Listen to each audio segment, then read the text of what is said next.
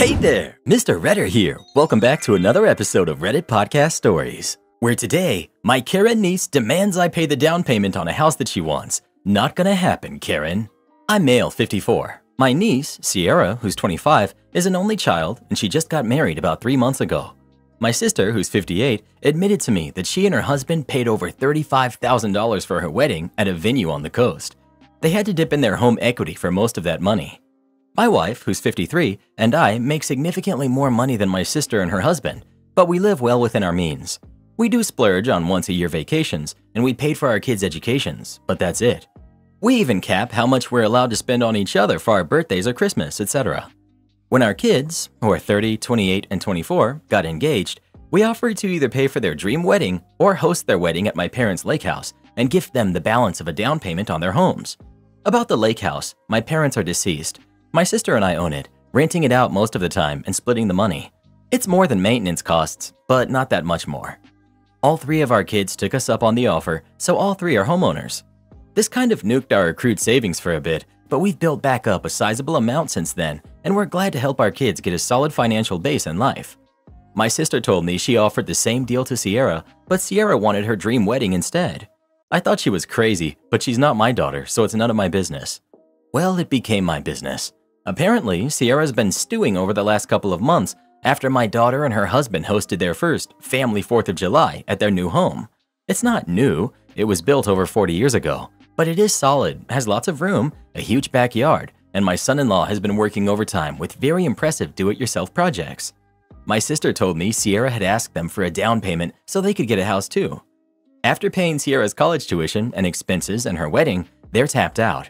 I had a feeling Sierra would show up on my doorstep, and that's exactly what she did. Sierra and her husband showed up with a cake. My wife loves cake. She told us about their honeymoon, how she loves being married, and how much she looks forward to giving us grandnieces and grandnephews. The whole time, her husband is looking more and more uncomfortable. As soon as Sierra said, "I just wish we could buy a house like my cousins," I just shook my head and said, "No, Sierra, we're not giving you the down payment." She just froze for a moment, then asked me why not. We had the money, and we could even make it a loan, and they can pay us back if we wanted. I told her I don't loan money to family members. If I put money in a family member's hand, it's a gift. Life is just easier that way. I reminded Sierra that my kids have homes because instead of blowing $35,000 on a dream wedding, they spent far less to get married at their grandparents' lake house, so the money they would have spent went to their down payment. I also reminded her that her mother offered her the same deal, but she refused it because she wanted her wedding to be, in her own words, better than theirs. Most importantly, I said that I'm not going to disrespect my own kids' wise financial decisions by rewarding her foolish decision. When she asked what was foolish, I said, "All you were thinking about was the wedding. My kids were thinking about their marriages." Of course, this upset Sierra, and she left in tears. Her husband apologized, but I'm not sure if it was because she was crying, they were leaving in such an awkward way, or if he thought Sierra was wrong. Anyway, my sister said that she agrees with me, but that I'm still a jerk because I was so blunt about it. I'll admit that I am blunt while my sister sugarcoats everything. My wife, my kids, and my brother-in-law, Sierra's father, are all in complete agreement, but the consensus does seem to be that it's not what I said, but how I said it. ETA, my kids joke that I'm as subtle as a sledgehammer. I guess that's why I'm here. Was I the jerk for being as blunt as I was? Not the jerk. You gave her a much-needed lesson in the consequences of choices. If you want to talk about jerk behavior, Sarah wanting to one-up your kids on the wedding and then use your money to pay for her petty move is the height of jerk behavior. She deserved every word you said and more. And nothing you said was rude. Blunt isn't necessarily rude. OP probably saved himself a lot of unnecessary begging by making his answer clear. With people like his niece, if you sugarcoat it, they take it as a sign that there's a space for negotiation, and then you're in for a world of awkwardness. Not the jerk. Like you said, she had a choice between a wedding and a house. She chose the wedding. A lot of people don't like it when you tell them the truth. In this case, she needs to be told the truth. You don't want her to think that she has any hope in the future to get money from you. To put it even more bluntly, no chance in heck. Well, what would you do if you were OP? Would you pay for your niece's down payment or not? Please let us know. If it weren't for these stories, I never would have had a clue how many people feel entitled to other people's money. Deny my ability to use my backyard when my dog is dying? Alright, you'll no longer be able to enjoy yours. A couple months ago, our lovely older pit bull was fighting cancer, and we had the painful decision made to have her put down. She was low on energy at this point, moving was difficult, and getting her to eat was near impossible. With that, one of the only things we wanted to give her was one last day outside in the backyard. So the day before she was to be put to sleep, in the early morning, I set out to set up a tent in the backyard and filled it inside and outside with things our dog absolutely loved. I noticed as I was setting things up, the neighbor behind us was placing sticks and leaves in their fire pit, which normally I wouldn't care at all, but the poor dog is having trouble breathing at this point. I figured it wouldn't be an imposition to let them know my current situation and ask if they could postpone the burning just for today. The wife let me know that they are just going to be burning a few things to clear their yard and it won't last very long at all, and she gave me some level of understanding about the dog. With that, she lit up the fire and the smoke billowed into my backyard. For some context, the neighbor is directly behind my property. I have about a 100-foot by 100-foot backyard, and theirs is about 50-foot by 100-foot. Just to add to this, I don't mind if people are burning things around me. I'm not particularly fond of it, but if it makes them happy, then it makes me happy. A few hours go by. I notice they're still outside, adding more things to the fire. I approach them and ask kindly on the ETA, trying to be as patient and understanding as possible. They say they're almost done. A few hours later, there's a raging fire outside, and I can visibly see the husband outside pointing at my home, yelling, and then adding actual campfire logs, no longer leaves and sticks. At this moment, I'm not angry, I'm just very sad. Poor dog isn't going to have the last day we wanted to give her. We would take her somewhere else, but we don't want to stress her out, so we spend the rest of the day inside. Later that night, around 9 p.m., as the sun is setting, I go out for a walk, and I notice the fire is still roaring. Mind you, as it was most of the time, with no one there. At this moment, I'm now ticked off and starting to look into state laws, city laws, and everything in between. From this, I found out that my city has an ordinance that clearly states that a fire pit cannot be within 50 feet of a structure. I could, if I wanted to, contact the city and have it stopped simply because no matter where they place it in their backyard, it will be within 50 feet of their home. But that seems non-permanent enough. I was already considering getting a fence installed and already had multiple quotes. It was hard to swallow a bill for $15,000, but within 24 hours of this situation, guess what I paid for? The fence will be installed within the next couple of weeks around the edge of my property, and their fire pit is no further away than 10 feet from my fence. Can't take a single day away from your fire pit for my dying dog? Well, enjoy never being able to use it again. My dad kicked me out as a teen, but I had the last laugh. When I was 17 years old, I would mostly just play World of Warcraft and do the bare minimum in high school. During my senior year, I had over 20 absences, most involved me skipping to play games. I lived in a rural farmhouse, so internet was expensive and unreliable. This is 2008. We were poor and didn't have internet, but my neighbor did, and unbeknownst to my dad, 46 male, and stepmom, 32 female, I set up a wireless extender, with that neighbor's permission so I could do homework. It just barely reached my bedroom and the back deck. I'd play games in my room on the internet all the time, and my parents didn't even realize I had internet. They just figured that World of Warcraft was another non-internet game, and I didn't enlighten them. As I got close to graduation, I did some self-reflection and decided to give video games up. I had given them up for an entire week and was so proud of myself that I decided to open up to my father and tell him about my progress. I told him that I had had internet for over 6 months and that it reached my bedroom. I didn't mention the extender. My dad was not pleased that I had been playing this many games under his nose. Up until then, he was a fairly absentee parent, but then he wanted to lay down the law, and he demanded to take permanent possession of my laptop so he could sell it and presumably cut me off of any future gaming. This felt unfair to me because the laptop was a gift from my grandmother and I couldn't afford to replace it. He also wanted to drive me to and from school, where I previously had a lot more freedom on a bike. I was almost 18 years old and felt like I had taken care of my own problems and didn't need this. I didn't give my dad the laptop. I had hidden it under one of my dad's broken cars. When it became clear I wouldn't surrender my laptop, my dad didn't take it well and lost it on me. I moved out to my friend's house a few farms over to finish high school. His parents were super supportive. They didn't like my dad much. I wasn't welcome back at my dad's house. On one occasion, when I saw my dad and stepmom's car gone, I snuck into the house to get my things. My stepmom had already packed up my room into neat boxes. Weirdly, I noticed that my dad's entire computer setup was on the house's back porch. He was using the internet. No doubt for videos that he was watching behind my stepmom's back. On my way out, I walked to the edge of the property where the wireless extender was and I took it with me.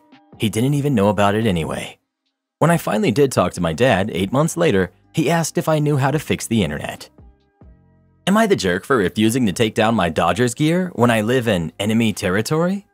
I'm a fourth-generation Angelino, Los Angeles native, and a die-hard Dodgers fan. I had to move out of state because my work moved its headquarters to Texas and because it was becoming too expensive to live in LA. I currently live in Houston. My wife and I hate it here. We regret it and we're looking to move soon. We still love LA, so we have reminders from home everywhere. I adore baseball, so my car has Dodgers stickers. I wear Dodgers shirts on the regular, and I have a Dodgers flag flying on the front lawn. My neighbors don't like it. Of course they don't, because it's Houston, so they're Astros fans. For those who don't know, the Houston baseball team, the Astros, cheated during the 2017 World Series and got away with it. So yeah, we get told to get over that year often. Recently, I got a letter from the HOA telling me to take down my flag because it's an eyesore. I say, no way, Jose, because there is nothing in the bylaws limiting what flags I can have up. Also, my neighbors have more offensive flags up, and I don't see anyone complaining about them. I threw the letter away, but we still got neighbors telling us to get over that game and to deal with it. As for me, my wife thinks we should take the flag down until we move, and is not happy when I told the obnoxious neighbor that we won our World Series title fair and square, unlike you guys. Am I the jerk? I don't think I am, but my wife does. Update. We moved back to Los Angeles over the summer. Things weren't as hard as my wife and I would have thought. We looked around online and recruited our family and friends to what we called Operation Get Out. The objective was to find an affordable place to go live and get out of here. Given everything going on over there, we didn't want to raise our daughters in Texas. Also, all of our family and friends were in California, and we wanted her to know her grandparents. With the help of my father-in-law, we bought a small house half an hour away from Los Angeles. It's a fixer-upper, but my wife has been loving the renovation project so far. We just finished the kitchen and the nursery. My wife can't wait to tackle the living area next year. I found a new job that lets me work from home a couple of days a week so I can stay with our girl. Speaking of our girl, she hadn't been born when I made my post. My wife and I took a baby moon trip to Mexico to enjoy our last vacation before she arrived. Only Hannah decided that she didn't want to be born in Texas and crashed the trip. I'm a little disappointed that we broke the cycle of the fifth generation born in LA, but Hannah is a healthy, strong girl, and that's more important. And we have an interesting story as to why our half-Asian daughter now has Mexican citizenship. Thanks for confirming that I'm not a jerk. Viva los Dodgers! Am I the jerk for not making an effort to increase my child support payments after coming into some money? I got divorced 5 years ago and I lost a lot. My ex got the apartment and our car. I was okay with it because she had our kids and I wanted everything to be as stable as possible for them. I ended up moving in with my grandmother to make ends meet. My ex and I were doing a decent job of being co-parents, I thought. I spent a lot of time with my kids and I've never missed a child support payment. My grandmother became ill during lockdown and I was basically her caregiver. She made it through, but it really took a toll on her. She passed about 2 months ago. I'm an only child, but my parents are both irresponsible, which is why they couldn't help me out when I needed somewhere to live. My grandmother made me her main beneficiary when she passed. All that she said was to take care of my kids. I sold her house after I gave everyone their bequests. I took the money and the rest of the estate, and I bought myself a house and a car. Her house was old and not in a great neighborhood for the kids. I also put money into my kids' educational fund. When my ex found out what I did, she was upset. She said that I owed her more child support now. I checked with my lawyer before I did anything. Money from an inheritance, the sale of a house, or a lottery win does not count as income. If I had invested the money instead, then the interest would count as income. She thinks I intentionally did her over. I think I now have a good reliable car for work and a nice small house in a good neighborhood for when I have the kids with me. We're fighting about it, but I don't think I'm in the wrong. You're not the jerk. It sounds like you spent several years living tight, sharing an apartment with your grandmother, taking care of her, etc. You certainly weren't living high on the hog then, and you aren't now. You bought a small home and a reliable car, both things that will benefit your kids. You put money in their educational funds. It sounds like you're being really responsible with the money, and she's just mad that she doesn't benefit from it. It's not like you came into a huge fortune and bought a beach condo and private plane. Even if you had, you still wouldn't owe your ex anything for our purposes here. I hope your lawyer is correct. No. If she wants to go back to court to get child support readjusted, she is within her right to do so. But just because you have a small windfall from a passing and ensuring that your kids have a safe way to and from your house that is also safe doesn't mean she is entitled to a cut of anything and everything you earn or receive financially. She isn't entitled to any windfall just because you have kids with her. Am I the jerk for suggesting my wife lower her standards so that she'll be less overwhelmed? My wife, 37 female, and I, 38 male, have 3 kids who are 12, 10, and 8. She's in a constant state of overwhelm and very easily irritated, constantly complaining how it's all too much. I'm of course happy to help and do my fair share for the kids or household, but it's never enough because our standards are too darn high. She insists one of us has to be up at 6:45 every morning to make sure the kids are ready and get to the bus on time, which comes at 7:45. I told her they're old enough to not need that much help already. They can all dress themselves and pour themselves cereal and milk. There's no reason for us to be up. She says that cereal isn't a good enough breakfast. They need something more substantial, especially the 12-year-old, and that the 10-year-old has ADHD and will definitely struggle without help in the morning. And anyway, she wants to see them off and kiss them goodbye for the day. So she gets up and I don't. Then she gets upset that I never give her a morning off when all she needs to do is just take the morning off when she wants and let the kids handle themselves. Also, she's super strict about screen time during the week and is exhausted and snappy from arguing about it with the kids and upset that I don't support her strict limit of 2 hours a day. I say as long as homework is done, why not until bed? She says it's not healthy for them. They need to play outside or with games and toys, read some books, just entertain themselves in more ways than one. I agree that they should enjoy other things, but not seeing why we have to make such a rigid limit. She also likes to go out on weekends and do stuff like zoos, museums, etc., but then complains about the planning for the outing and how grouchy the youngest gets by the end of it. And again, I say, let's just chill at home and voila, you've cut the work. I'm an engaged and active parent. I'm not trying to get out of it, but I don't think I should have to help my wife dig herself out of her own self-created holes. She creates the stress for herself and then turns to me to alleviate it, which I think is unfair. Am I the jerk for telling her she needs to do less and then she won't need this level of help? You're the jerk. Your wife's standards are just being a decent parent, and you're not doing your fair share if you aren't helping with these things you consider unnecessary. An 8-year-old and a 10-year-old with ADHD are not ready to totally get themselves ready in the morning, and you'd know that if you didn't sleep through the morning routine every day. 2 hours of screen time a day is a totally reasonable boundary, and family time and enriching activities are also important. Maybe those can be cut down slightly, but just chilling at home all the time isn't the answer either. Stop being lazy and become an actually engaged parent like your wife is. To be fair, a lot of kids around that age have to get ready on their own because their parents already left for work. I was one of them, and it was pretty normal in my social circles, and now I'm a teacher, and I know this from a lot of students. From when I was 8, my parents left at 4:45 and 6:30 for work, and I had to get up and get ready on my own. My mother called every morning at 7:15 to check in with me though. But if my parents would have been home and decided to sleep in instead of getting up with me, I 100% would have felt neglected. Where on earth would that be acceptable behavior from a parent? Wow, OP is completely out of touch with reality. You're an engaged and active parent? You don't sound like it. There are things a parent has to do for their kids in the mornings. Your youngest is 8. Cereal is nothing but sugar. A lot of moms don't want their kids to eat that every day. 2 hours of screen time is generous, not strict. You sound rather checked out. You're the jerk.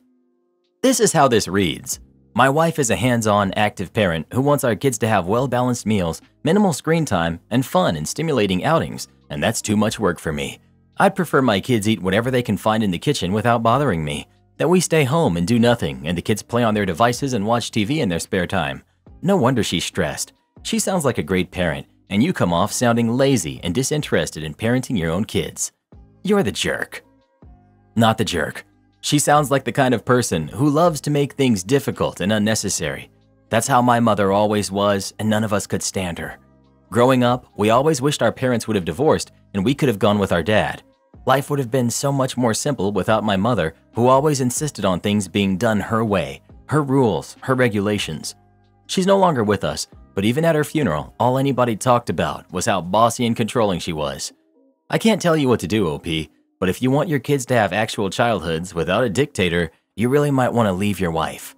Some people create endless problems, then complain about them, and that's exactly what she's doing. She sounds so exhausting. My girlfriend thinks it's weird for her to pay me rent. My girlfriend, 29 female, and I, 27 male, have been together for about 5 years. For the first year and a half of our relationship, she lived at home with her parents, but spent most nights at the place I was renting at the time. In March 2020, I bought a house and she moved in with me.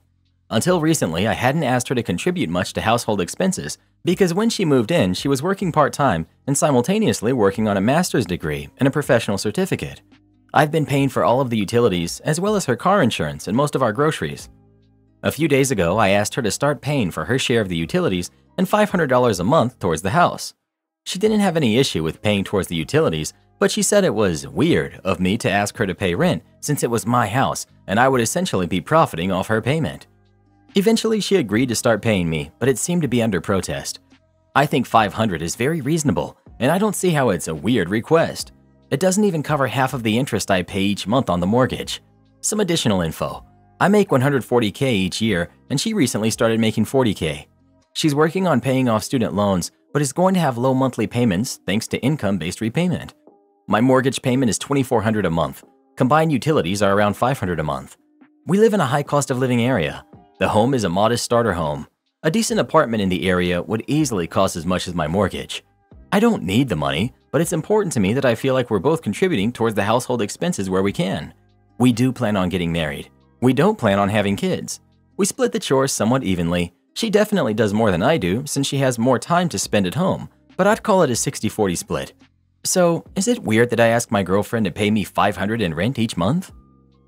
It's pretty reasonable to ask her to pay rent, but if you want her to pay rent, you need to have a lease in place to protect both of you should your relationship end suddenly.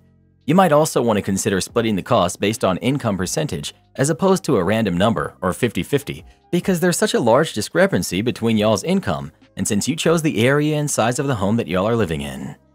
If you're going to ask her to contribute to the house, she should benefit from that arrangement with a formal rent agreement that allows her to establish and keep a rental history in case y'all weren't to work out as a romantic partnership. I feel like instead of charging her rent, you should ask her to start paying for her own expenses, such as her car insurance and half the groceries and utilities. If she feels weird paying you directly, you could ask her to put the utilities in her name and pay them directly. That's what we do. My husband pays the mortgage, cable, and phones. I pay electric, gas, trash, and buy all groceries and household goods. His income is way higher than mine, so I pay what I can in order to contribute. It's not weird at all to ask for contribution to the household expenses. She lives there. $500 would not cover living almost anywhere these days. I wonder if she's saying that it's weird because she feels paying towards your mortgage is just giving you money for equity while not building any herself. She may be worried that if you broke up, all that time and money would have benefited her zero in terms of ownership. I know she could be renting and it would be the same, but maybe it's that she knows you versus a third party or a stranger. Or she could feel weird like it's a landlord-tenant relationship.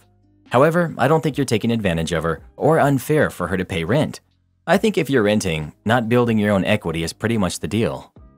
Am I the jerk for giving my son non-vegan food behind my wife's back?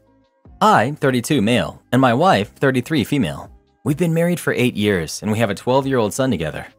About 6 years ago, my wife decided to go vegan. She watched a documentary that a friend sent to her and ever since then has said non-vegan food is revolting and refuses to eat it. After a long conversation, I agreed to go vegetarian and be vegan in the house and around her, but she was happy with it. She also decided our son should be vegan, which after seeing a dietitian, I also agreed with. Things have been fine with this arrangement until a few months ago when I began finding wrappers from non-vegan candy and even burgers from McDonald's in my son's school bag, which he had been buying with chore money.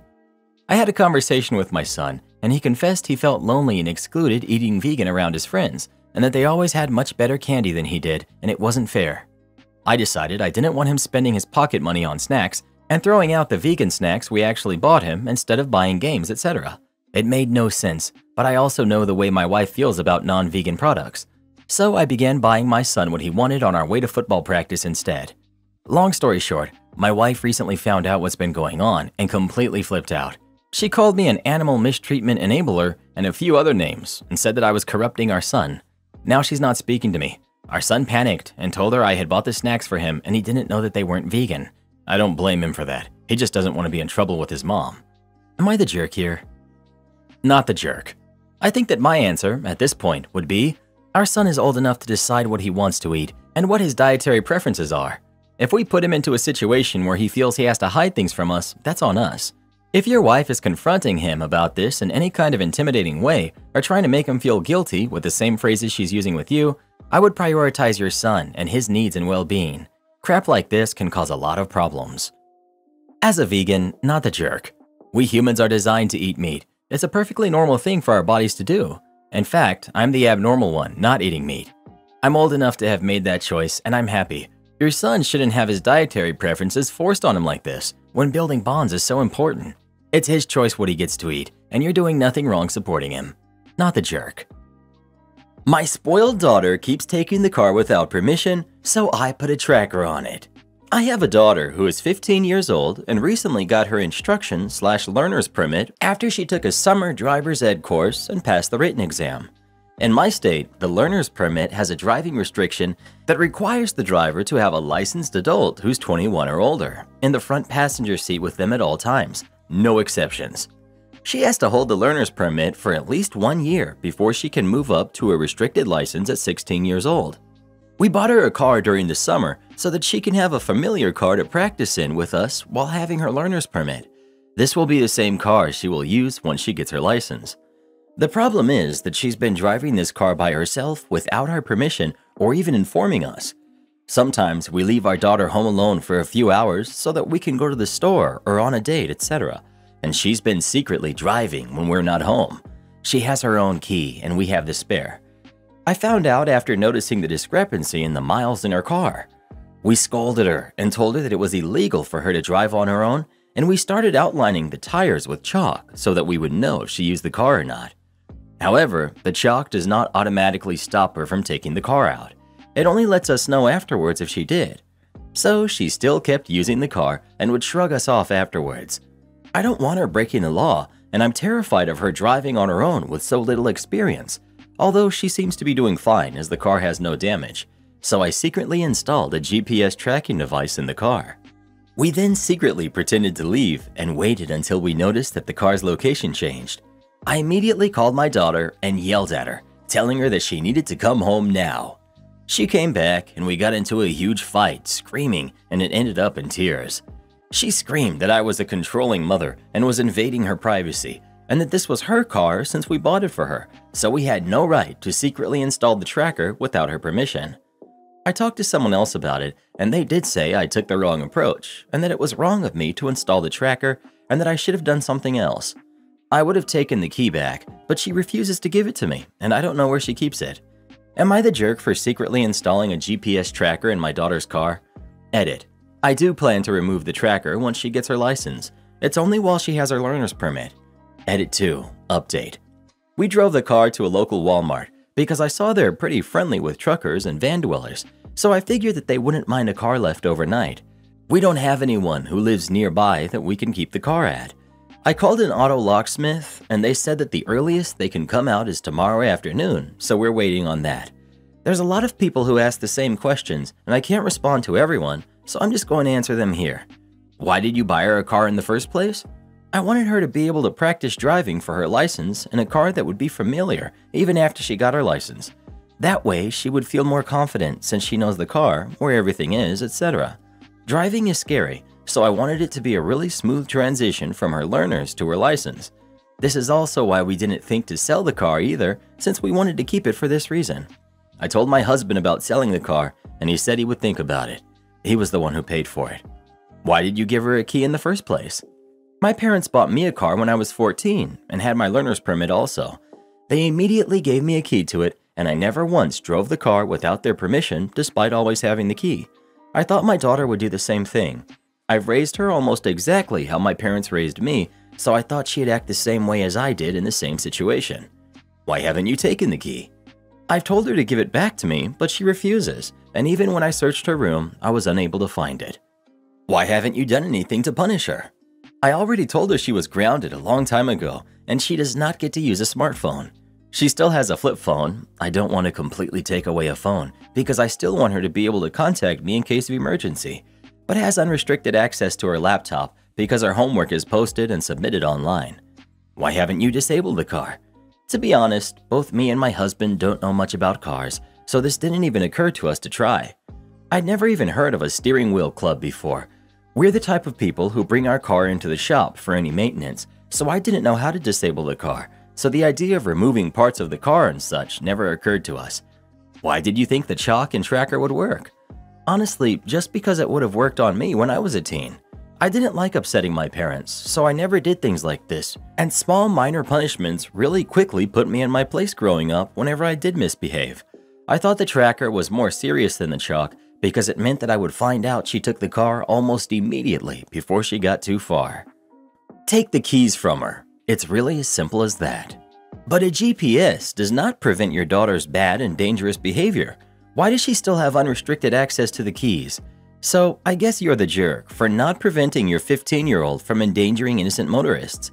Honestly, I would sell the car. Your daughter is a spoiled brat.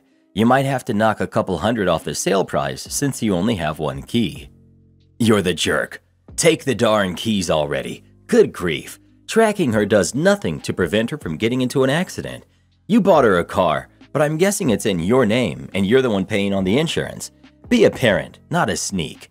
Take the keys to your office or someplace outside your home and lock them up. A no-car diet should start immediately for her. Well, what would you do in this situation? How would you try to get the keys from your daughter? Please let us know. Just another example of why I'm so glad we don't have kids, Reddit boy. Karen keeps eating my microwave dinners and I've had enough. About 6 weeks ago, I, 21 female, moved in with my friend John, who's 22 male. John and I have been very good friends for almost 2 years now after I befriended him at work. 6 months ago, he met this girl, Kat, who's 19. He told me about her the day after he matched with her on a dating app and took me to her workplace to meet her. She seemed very lovely and I was so happy for him. Since then, John is always inviting her to every friend outing, so I got to know her.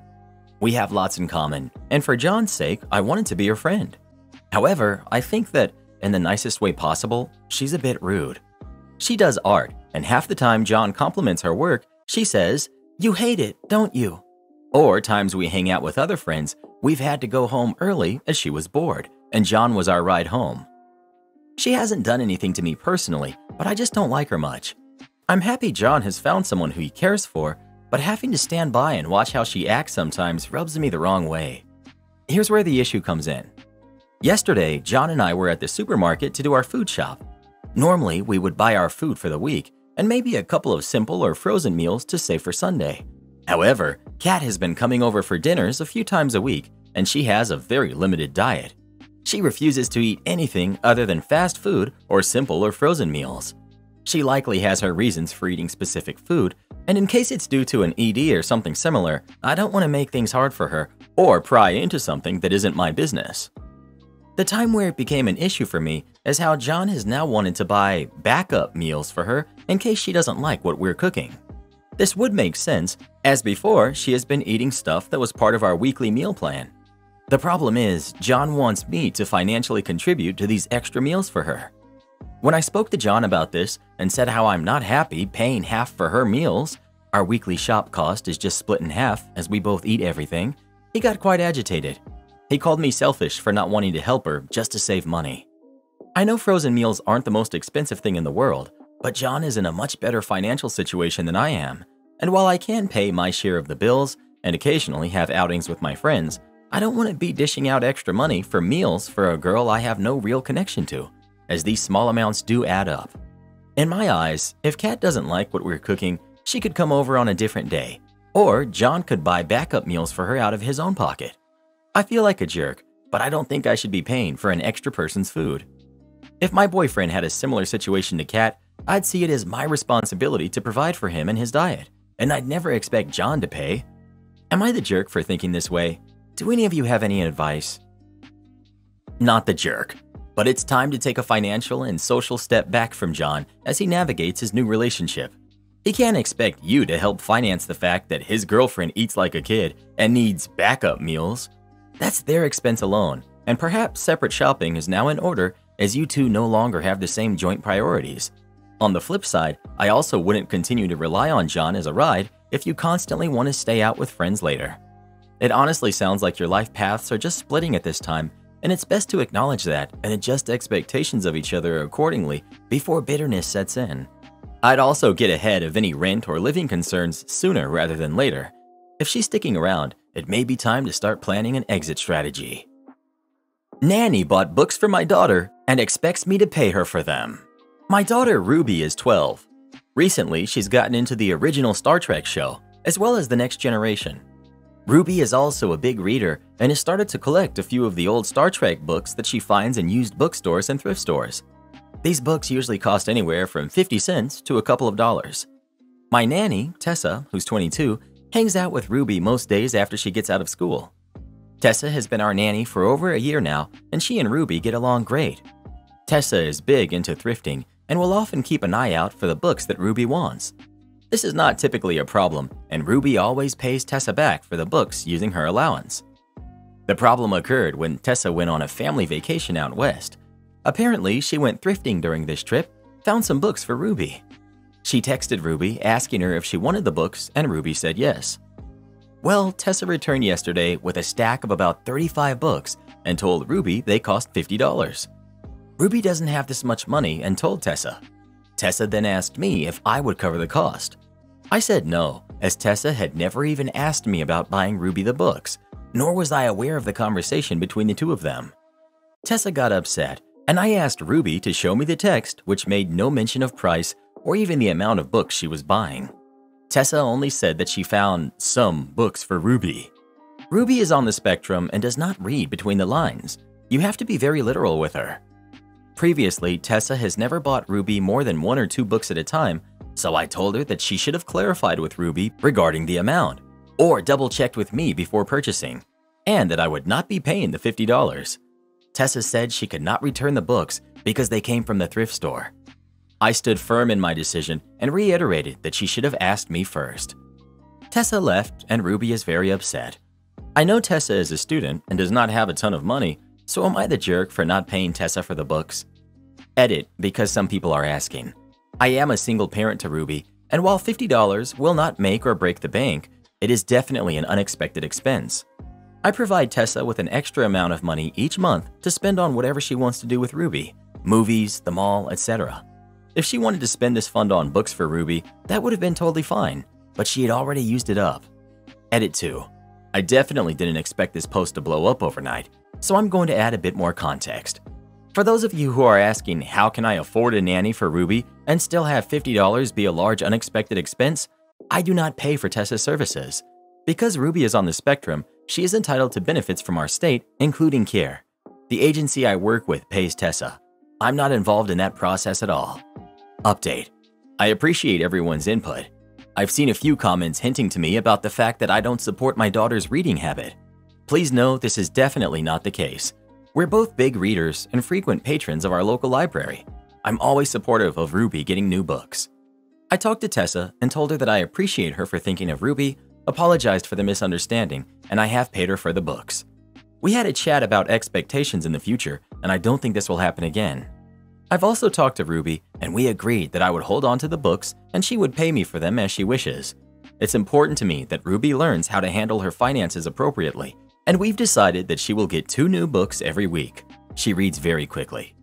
After reading through your perspectives on the matter, I agree that it is better in the long run to lose the money and salvage the relationship between the 3 of us, and had not considered all of the implications of doing otherwise. Lesson learned. Sometimes it's better to salvage an important relationship than to be right. Pay for the books. Let Tessa know that you can't do so in the future though, without talking about it. Tell her how much you appreciate her thoughtfulness now and always.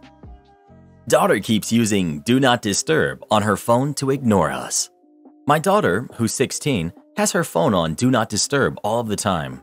At first, it wasn't an issue since she would still answer my texts and calls whenever she is out at practice.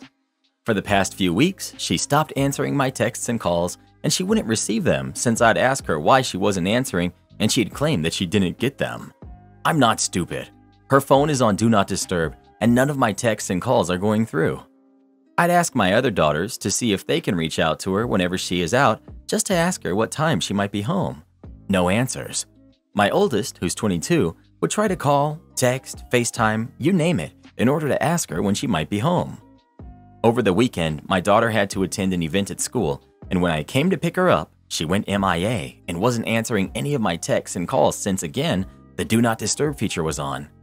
I started to get frustrated over it, so when my daughter finally entered the car, I told her that she needs to start answering my calls and texts, and she had no reason to ignore me when she knew I was going to be picking her up. My daughter gave me the excuse of, "Oh, I didn't see it," again. My frustration turned into anger, so I start yelling at her and said, "None of us are able to easily get a hold of you. Something that normally takes 2 minutes takes 20 or more since we can't seem to get you to answer the phone. Your father and I have been worried sick whenever you don't answer the phone." I then told her she has 2 choices. Either she removes the Do Not Disturb on her phone, or it gets taken away for a week. My daughter rolls her eyes and said it isn't fair for her to not be allowed to have the Do Not Disturb feature on. I said she needs to start answering her phone, or at the very least call us back right away. I said that if she doesn't comply, her phone will be taken away. She begged me not to take her phone, so I said she needs to remove the Do Not Disturb feature. She refused once again. When we got home, I told her if she doesn't want her phone to be taken away, she needs to remove the Do Not Disturb feature. After some back and forth, my daughter removes the feature right in front of me before running to her room in tears. Now, before anyone thinks otherwise, I did allow her to have the phone on Do Not Disturb as long as she answers our calls and texts. We'd have to call her more than once to get a hold of her, but she is completely unreachable. I think I was too harsh, but I was at my wit's end. Am I the jerk? Edit. Some of you are thinking that I'm spamming my daughter with phone calls and texts while she's at school. I do not message her during school hours. The issue is taking place after school or on the weekends. My daughter, most of the time, does not tell anyone where she's going, doesn't ask for permission when she wants to go out with friends, and would sneak out of the house every time her father and I are out. None of my other kids would have any knowledge of where she went, and they'd even asked her, but she wouldn't answer her phone. Sometimes my son will ask her if she could buy him something from McDonald's or if they can go to Target together. We did speak to her before and said she can keep her phone on Do Not Disturb and we would never call or text while she's in class. Edit 2. My daughter has also been lying to us about where she'd go. She'd ask to borrow the car to go get food, but would come home 2 hours later. I'd call her after 45 minutes, but the phone would go straight to voicemail. She normally does tell us if she's going to class or practice, but whenever she goes out outside of those times, she doesn't tell us, she won't answer her phone. It's like she's hiding. Edit 3. Some are suggesting that I take the car keys away. The problem with that is, if there's a car available, she'll take it. She's taken my oldest daughter's car a few times, and when she'd ask where she's going, she would say, "None of your business." My oldest hid the car keys from her, and it would be met with manipulation and my daughter crying and screaming. Edit 4. As stated in the first edit, we do not text or call our daughter during school. My daughter takes the car when my husband and I are not here. If there's no car available, she won't go. My daughter is on spring break this week, and I've spoken to her this morning, and I've taken her car keys. She will not have it back for a long time is all I'm going to say. Not until my husband and I are able to trust her again. My husband and I will have a serious sit-down with her when he gets off from work this afternoon. Not the jerk. A teenager has the phone to be contacted. If she can't use it for its intended function, she doesn't need it. The Do Not Disturb function can be set up such that a priority contact will go right through it. She's choosing not to. Not the jerk. As a parent, this is infuriating. My kids used to do it. There are situations where the Do Not Disturb function is perfectly acceptable and it has its place. But you're paying the bill for that phone. She has a phone out of your kindness as a parent, and she has no right to have a phone.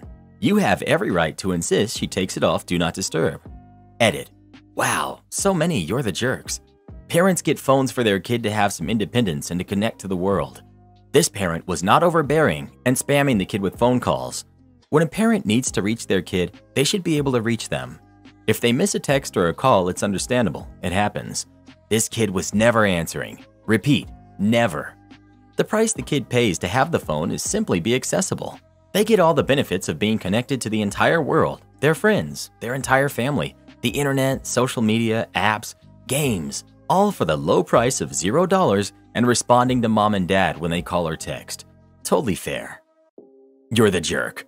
You have a teenager who's hiding something from you, sneaking out, stealing cars, and you're focused on her not answering the phone? I'm all for teenage independence, but this is way too far. Sort out your kid. I'm going against the grain, but you're the jerk.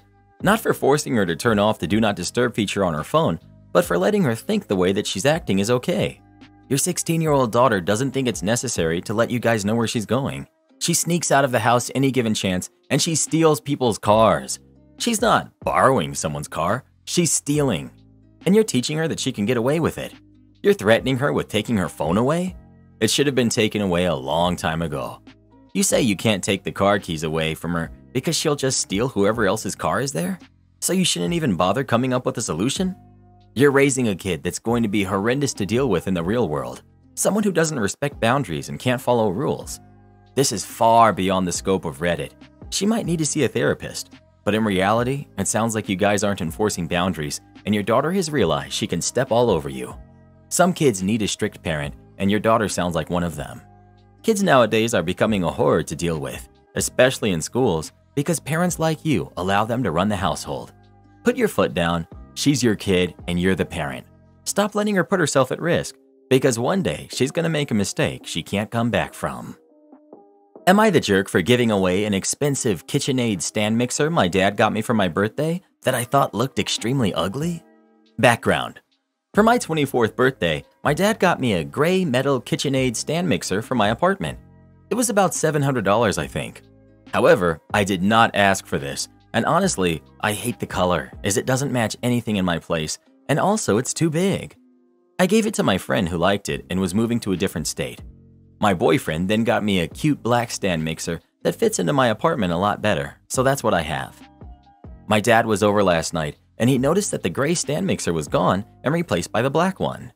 He asked where it was and I told him the truth, namely that I thought the gray one was ugly, so I gave it to my friend and my boyfriend got me the black one instead. My dad was shocked and said the gray stand mixer had cost a lot and that he thought I would have liked it, so that's why he gave it to me as a present. Maybe here's where I'm the jerk. I said if he would have been more observant, he would have known that I absolutely hate the color gray. It's my least favorite color, and everyone in my life who knows me knows that. I honestly wasn't trying to be rude, I was just stating a fact. But my mom called me today and told me I really hurt my dad's feelings and I need to apologize for throwing away a thoughtful birthday gift my dad had put a lot of money and thought into. I don't think that's necessary. I think after my dad gave me the stand mixer, it became mine and I could do anything with it. And I didn't throw it away. I gave it to a friend. Am I the jerk? Not the jerk. Once you've given someone a gift, they don't get to claim ownership of that item anymore. A gift is given away, and that's kind of it. It's totally up to the receiver what they then do with it. Or at least that's how I treat gifts. Once it's gone from my responsibility of getting it to its receiver, then that's it. My job is done, and I don't care what happens to it. The money is gone from my pocket and I move on. Whether someone likes my gift or not, I don't really care. Like, I try to make them as thoughtful as possible, but ultimately, I did my best, and that will have to do. Gifts aren't meant to be a way to control someone else or their actions. Gifts are meant to be gifted and enjoyed if possible. Sometimes the gifts we receive aren't that great, and we re-gift them or sell them or ask to get the monetary value of the gift, hence a gift receipt. I wonder if this whole thing has a lot less to do with the mixer itself and more to do with the fact that your dad maybe doesn't know anything about you or your living situation, or maybe doesn't listen to you when you talk about these things. Like with a high-value item like that, I would normally ask the person their favorite color or needs, or ask them to pick the one that they want because everyone has different needs, aesthetics, preferences, and availability. It's an awkward situation because it is a high-value item, and tons of people, including myself, would love to have one, but ultimately it's gone to a good home. OP has a mixer they like, and the dad still gave a very nice gift, and that effort doesn't mean nothing just because OP doesn't like it. I'm sure the effort put in is appreciated. I guess OP is just kind of fed up with the thoughtlessness of their dad not even asking them what they want, which is kind of valid because furnishing a home is very much a personal thing. It's a part of your personal space, so I get where OP is coming from. I don't think the dad is a jerk either. I just think everyone here has to communicate more effectively. OP would be better to let their dad know that the mixer wasn't for them, but they appreciate the effort. Am I the jerk for not doing anything hostessy for my in-laws visit, given I'm 3 weeks postpartum?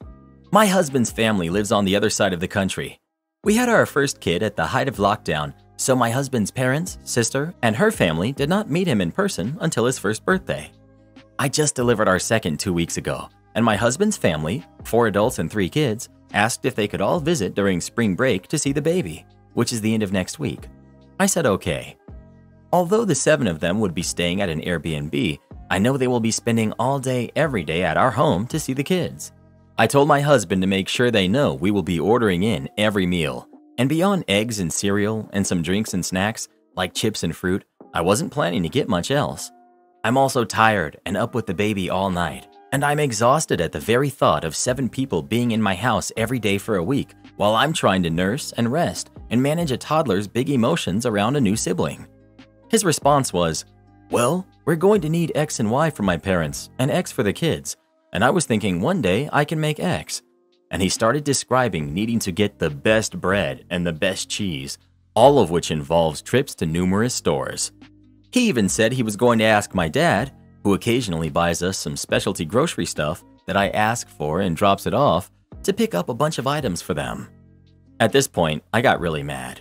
I said, "I'm not trying to go above and beyond here and play host while I'm 3 weeks postpartum. They can eat the stuff from the grocery store, even if it's not the best, and deal for 5 days. He told me I sound spiteful.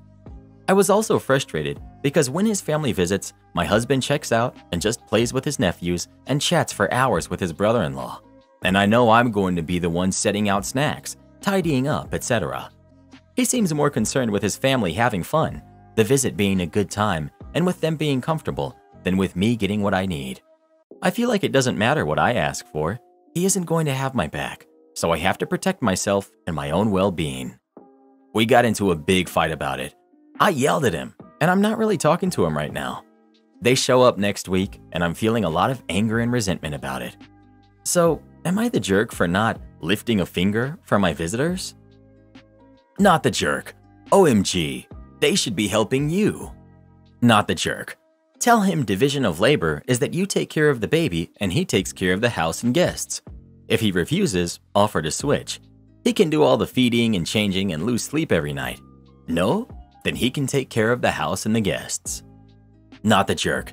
If your husband wants to have his family entertained, then he has to entertain them. That means cooking for them, serving them, and cleaning up after them. Am I the jerk for kicking my son out for how he treated his mom? I, 53 female, and my wife, Abby, who's 50 female, have been together for over 30 years and married for 20. We adopted our son, Jack, when he was a toddler after his parents had passed. He's now 20. Bringing him up wasn't without its difficulties, but in all, he was a good kid. Good grades, good judgment, didn't cause trouble on purpose. He always loved spending time with us, watching TV with us, and in his teen years, he even began cooking with us and became somewhat of a Gordon Ramsay. I noticed things changed a bit after we adopted our daughter at the age of 7, Sam. He was 15. She was a troubled kid, bounced around a lot in the foster care system. For a while, he loved her and really enjoyed being around her and showing her that this house was safe, which was basically all the things my wife and I were trying to do. I wanted to be clear that we never asked him to be a parent. That was our job. He always offered to do things with her and would often choose to be around her rather than his friends. He never had to babysit her, but he did on occasion during small emergencies. He seemed slightly annoyed with her, but always told us that it was just a bit frustrating to deal with her sometimes. For info, when I say Sam was troubled, I mean she'd hide food, hide herself, and shut down a lot. There was no violence or anger. We still deal with the echoes of some of this today. We do have her in therapy to this day, and she's much better. Soon after his 19th birthday, he met a girl who was 18 at the time, and his personality began to change. He grew resentful of us, of Sam. He'd make these weird or hostile comments towards Abby or me, and occasionally I'd catch him telling Sam about her biological family. I'd always try to shut it down, but he'd make some excuse and go home when I tried to talk to him. I don't want Sam getting into contact with her family. It's a toxic family that was no good and very dangerous. Earlier today, me and the wife were speaking to him about his behavior, and he said that his girlfriend told us that we kept him from his family on purpose during his entire upbringing, and that adoption was a bad experience that tears families apart. This stunned us since we were always as transparent as we could be. What remained of his family didn't want to talk to him, and that's why we adopted him. My wife tried to explain that we never tried to do that. He called her a lying jerk and told her to shut up, and that we are baby snatchers. Immediately, I cut in and told him to leave and not come back unless it's to apologize. He left, saying that he hoped one day Sam wisened up to us lying about her family as well, that we were awful for ripping her away from her real family. I don't understand his logic, but he was clearly upset at us for what we did. I wish I hadn't kicked him out so we could have talked it through, but he was just throwing mistreatment to us, the ones who actually cared for him for most of his life, and I couldn't watch it. Am I the jerk? Nope, not the jerk. It sounds like you've been saying and doing all the right things where both kids are concerned. Also, by age 20, he should have much better control over his actions and words. He had no right to talk to you like this. By the age of 6, I knew better than to talk to my parents that way. I don't think you should backtrack at all on the ultimatum. If he gets in touch, you can be relieved or happy, etc., but stay firm on your rule. He still has to apologize, and it has to be heartfelt. No throwaway stuff like, all right, I'm sorry. He needs to know why he's sorry, and the apology should reflect this. Also, something else might be going on with him.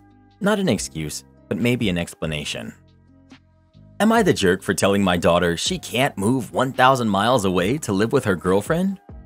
I, 46 female, am the mother to 2 wonderful kids, Andrew, who's 16, and Nicole, who's 21. Nicole was very bright as a kid and excelled in her classes, and she headed into college with a plan to get a master's at least. I never had to worry about her doing well or hitting milestones, but the last few years have been very surprising. She became a bit withdrawn in her teen years, more so than I realized until now, and after her first year of college, she suddenly moved out from a relative's home and got her own apartment.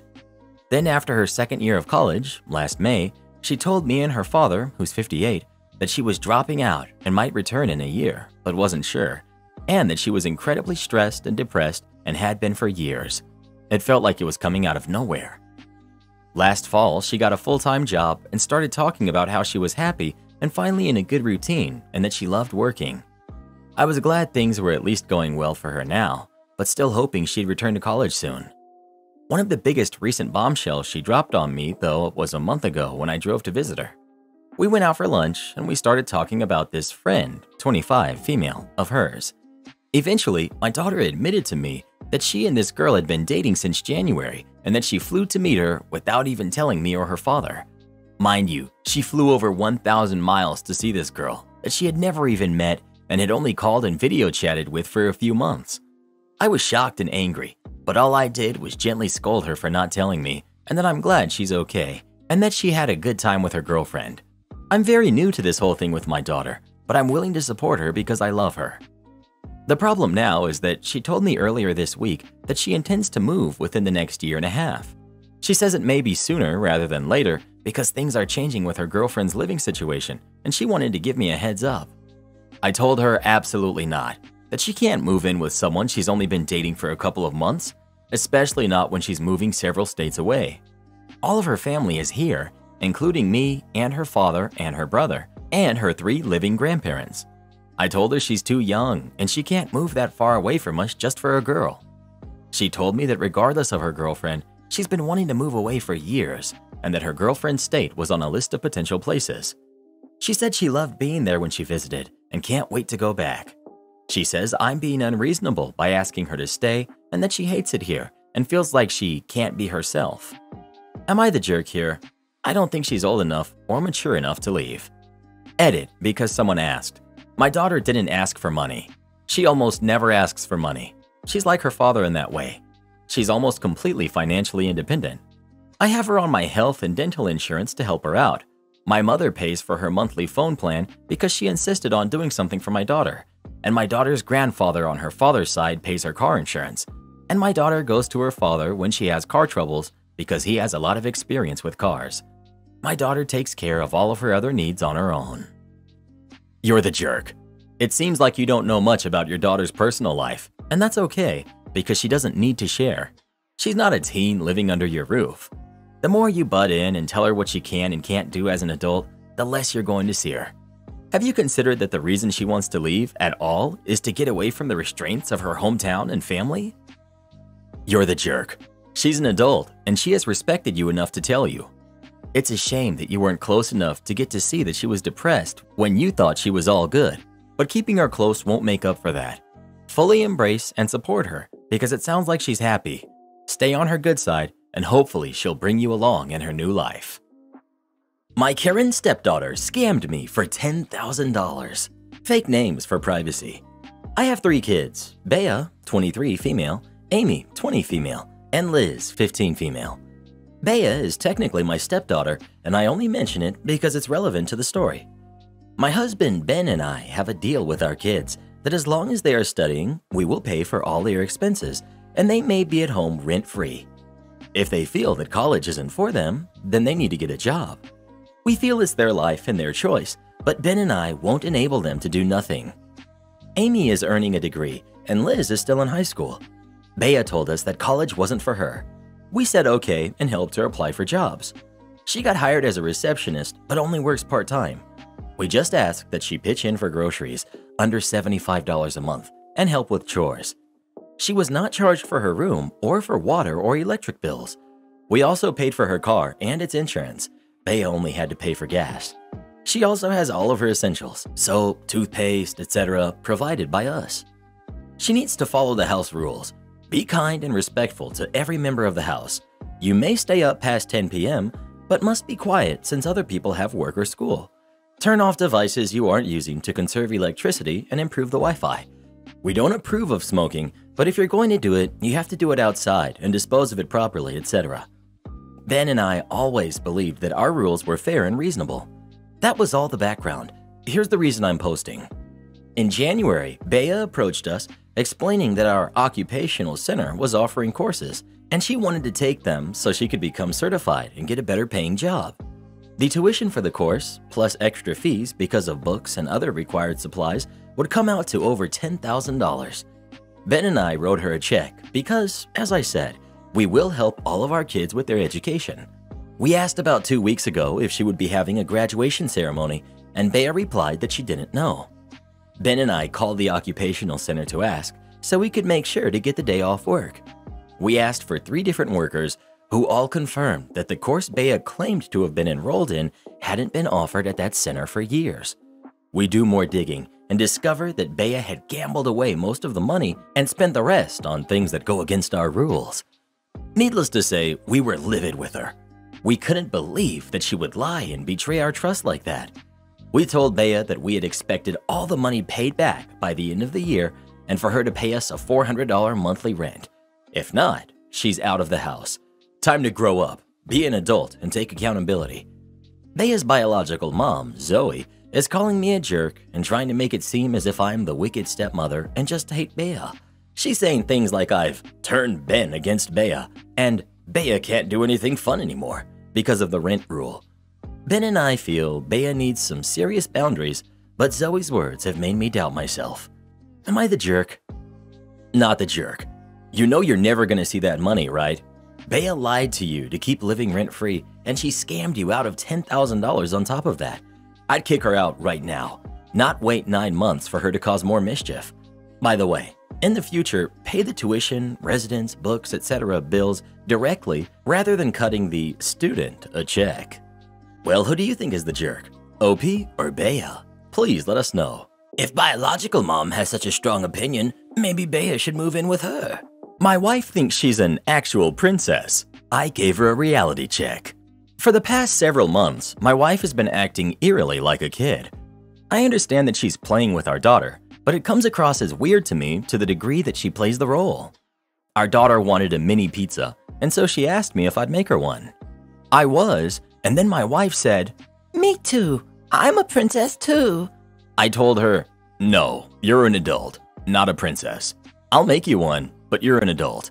She laughed nervously and said, "Okay, never mind." Our daughter heard and said, "Dad, Mom is a princess too." I just said, agreeing, but I didn't want to have to explain it to her.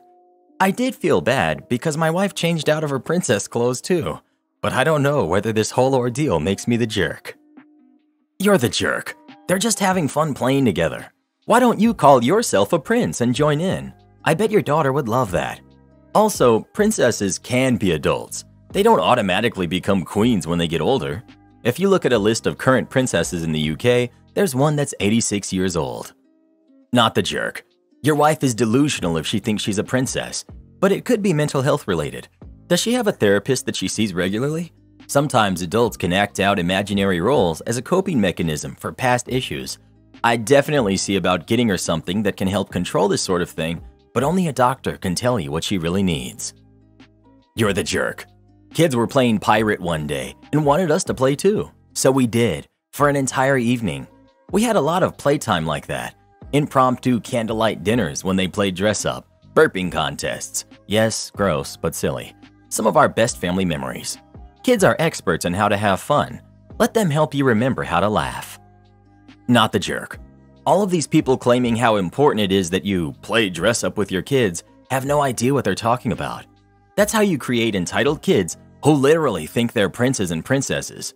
My parents never did any of that crap with me, and as a result, I'm a normal functioning human being who never felt entitled to anything. I have 3 kids myself now, and I would never do any of that stuff with them. If they want to have fun, we have educational games they can play. My youngest is particularly fond of Elmo, so just about every day she plays Elmo's Reading and Elmo's Numbers. My oldest 2 both try to watch that Coco Melon crap, and my wife would try to let them. That's when I had to lay down the law, and I straight up told her that if I caught them watching Coco Melon one more time, I'd divorce her in a heartbeat and get full custody. I'm a lawyer who deals with custody cases every day. She knows she wouldn't stand a chance. Guess what? Since then, I've never seen them watching that crap again. I'll be darned if I'm going to let my kids watch this new trash that's literally designed to rot their brains so they'll grow into non-functioning NPC adults the way the politicians want them to be. Edit. Oh, you let your kids watch Coco Melon all day, and you think that makes it okay? Let's see where your kids are at in life 20 years from now compared to mine. You suckers. Am I the jerk for locking my sister and her brats out of my room? To make a long story short, my sister, who's 32, and I, 26 female, ended up moving back home at the same time due to lockdown. I'm work from home and she lost her job. Because she has 3 kids, she made a big stink to keep the entire second floor to her and her kids. I got stuck with the creepy, musky basement because of her. Only it turned out to be a dream. I'm very introverted and nobody wanted to go down to the creepy, unfinished, spider-infested basement, so it worked. I spent every month since trying to finish the basement. I finished the floor with epoxy, fixed the water heater on my own dime, got a split unit for heating and cooling, exterminated. Then I installed some nice track lighting, got a mini fridge and foosball table. Now it's my own personal clubhouse. Until recently, when I noticed someone was stealing my energy drinks and messing with my game consoles. Nobody confessed, so I bought a lock and a key for both doors, gave my dad the only spare, it's his house, and locked up on Thursday so I could go to an office meeting. That's when we found out it was my nephew because he left his stuffed toy in there and apparently whined all day until my dad got home and let him in. Now my sister is raising heck about how I shouldn't get so much space to myself since I don't have kids, that I don't pay enough rent to justify it, that nothing in this arrangement is fair, and she's demanding that I leave the space open as a family room. That was not the arrangement though. The basement is my room, and I'm the one who spent all that time and money fixing it. Nobody wanted to be there until I was finished with it. Things got heated, and I called her kid a filthy brat, because he is. He gets mud everywhere, never washes his hands, and he's broken just about every console she's ever gotten the kids. And now she wants me kicked out of the house. Am I the jerk? Quick update. So after we all cooled down, I did talk to my father. He said he has zero interest in letting the kids go down there. When my sister tried to protest, he pointed out to her that the place is still not safe for kids.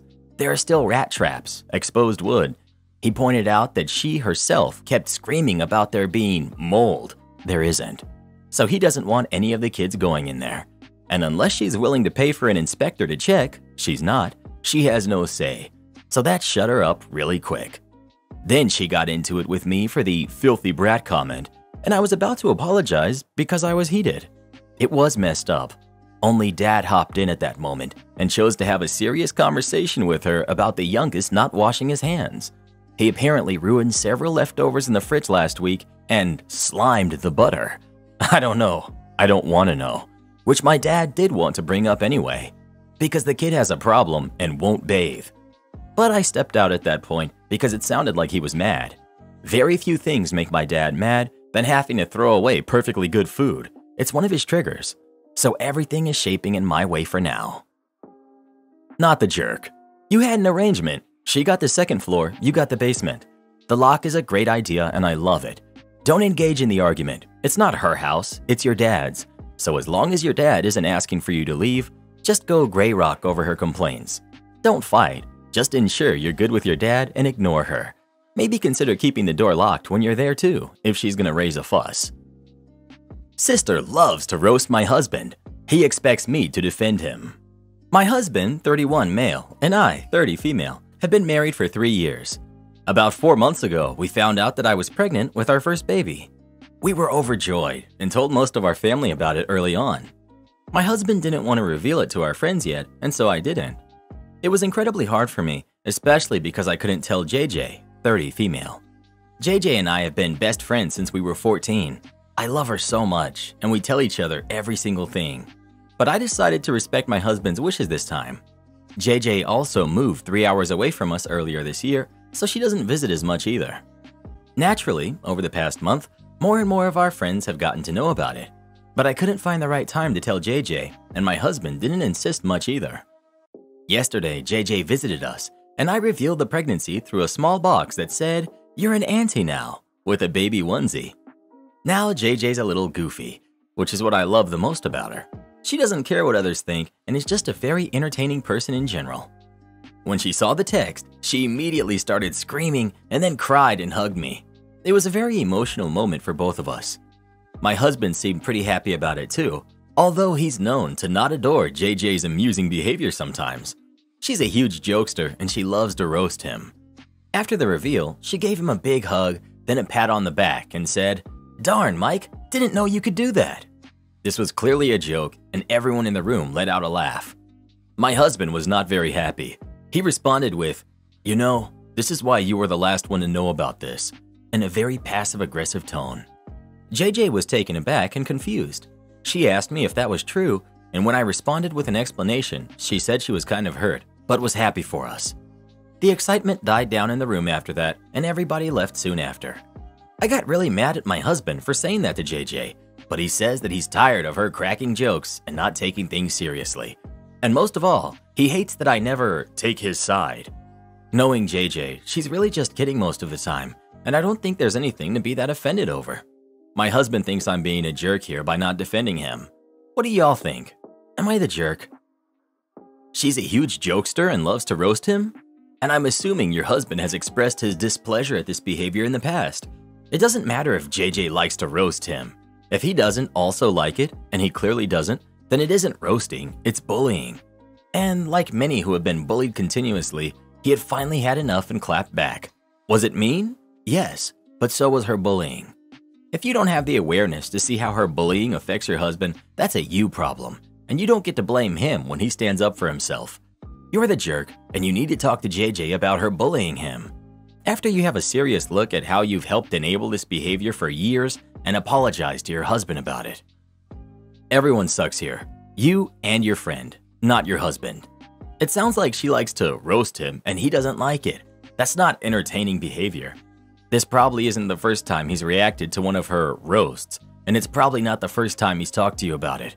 He says he's tired of this. If she doesn't take him seriously, why wouldn't you step up and say something to her? You say she doesn't care what others think. She should care what your husband thinks about what she says to him. You should too. Am I the jerk for suing my girlfriend after she had my 1967 Impala taken to the scrapyard? I'll try to keep this short. I had a 1967 Impala 4-door that I bought in February 2019. A couple months ago, I bought my first house that had a 2.5-car garage. I moved the car in and started tearing it down for a complete restoration. I had the body in one bay and the chassis in another, plus the whole garage filled with parts. About 2 months ago, my girlfriend came to live with me, and the whole time she's hated that car. She wants to park in the garage, but I have 2 acres of land with a lot of nice places to park under shady trees, or even in the barn if it has to be inside. I tell her tough luck, it's my house and it's not like I can just throw it back together real quick. Anyways, I was out of town for a couple days on a business trip for the small local company I work for. When I got back, my girlfriend was all smiles, making me food all the time, doing all the chores, all of that. I thought maybe she was just happy to have me home, but then I realized that I didn't see her car in its usual spot. I asked her where she parked so I could make sure I mow that area and keep it clean, and she said not to worry because she parked in the garage. I asked how, and she told me to go check it out. Turns out that while I was gone, she hired some people to come over and move everything related to that car, including the drivetrain, body, and chassis, and all parts, and take it to the local dump and scrapyard. I was absolutely dumbfounded.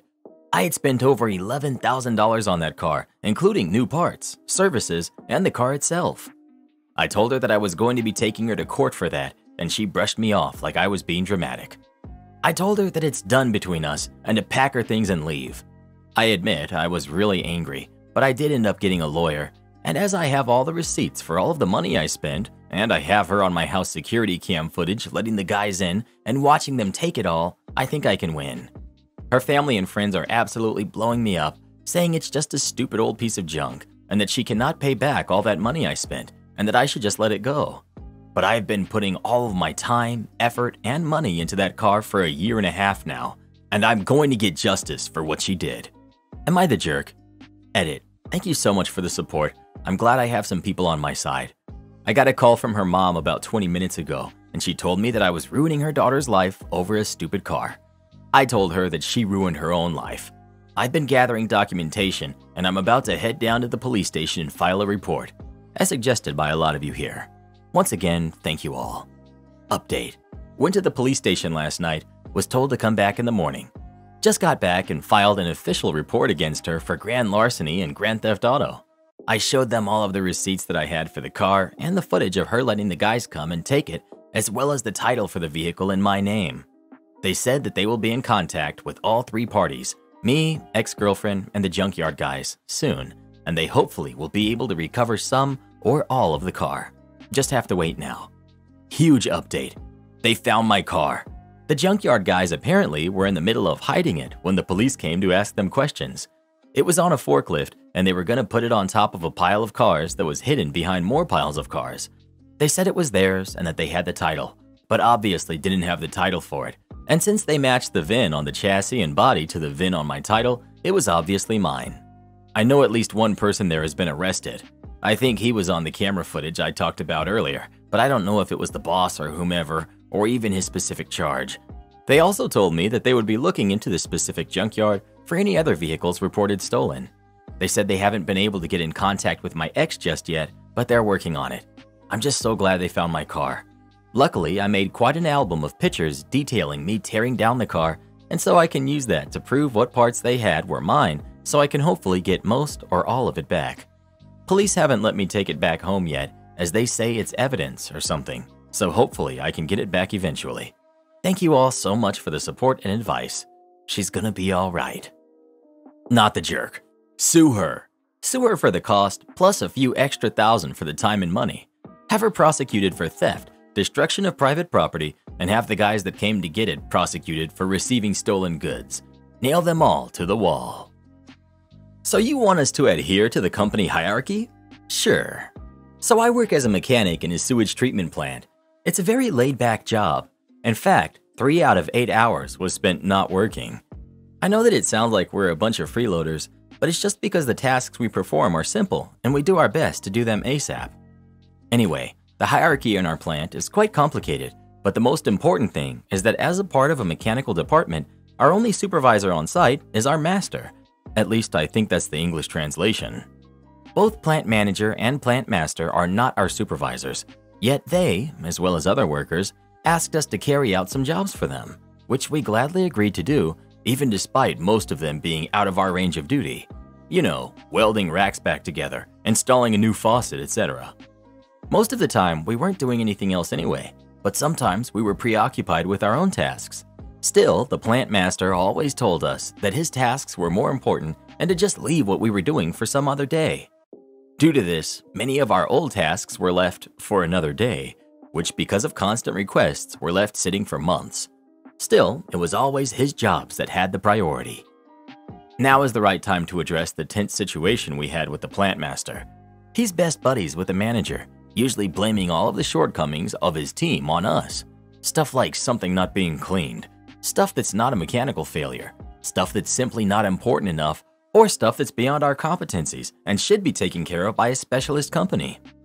He also had this very annoying habit of rummaging through our tools, taking parts, and using our machinery without asking. It's very annoying, but whatever.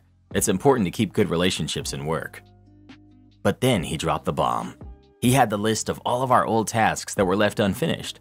The list that wasn't that long, by the way, about 8 things. 3 of which were outside of our competencies, and said that our manager and CEO will be waiting in the conference room to give us a lecture and to take away our bonuses. The meeting went very roughly. It started with the CEO saying, "You can say goodbye to your bonus this month," then proceeded to give us a lecture about the importance of our tasks.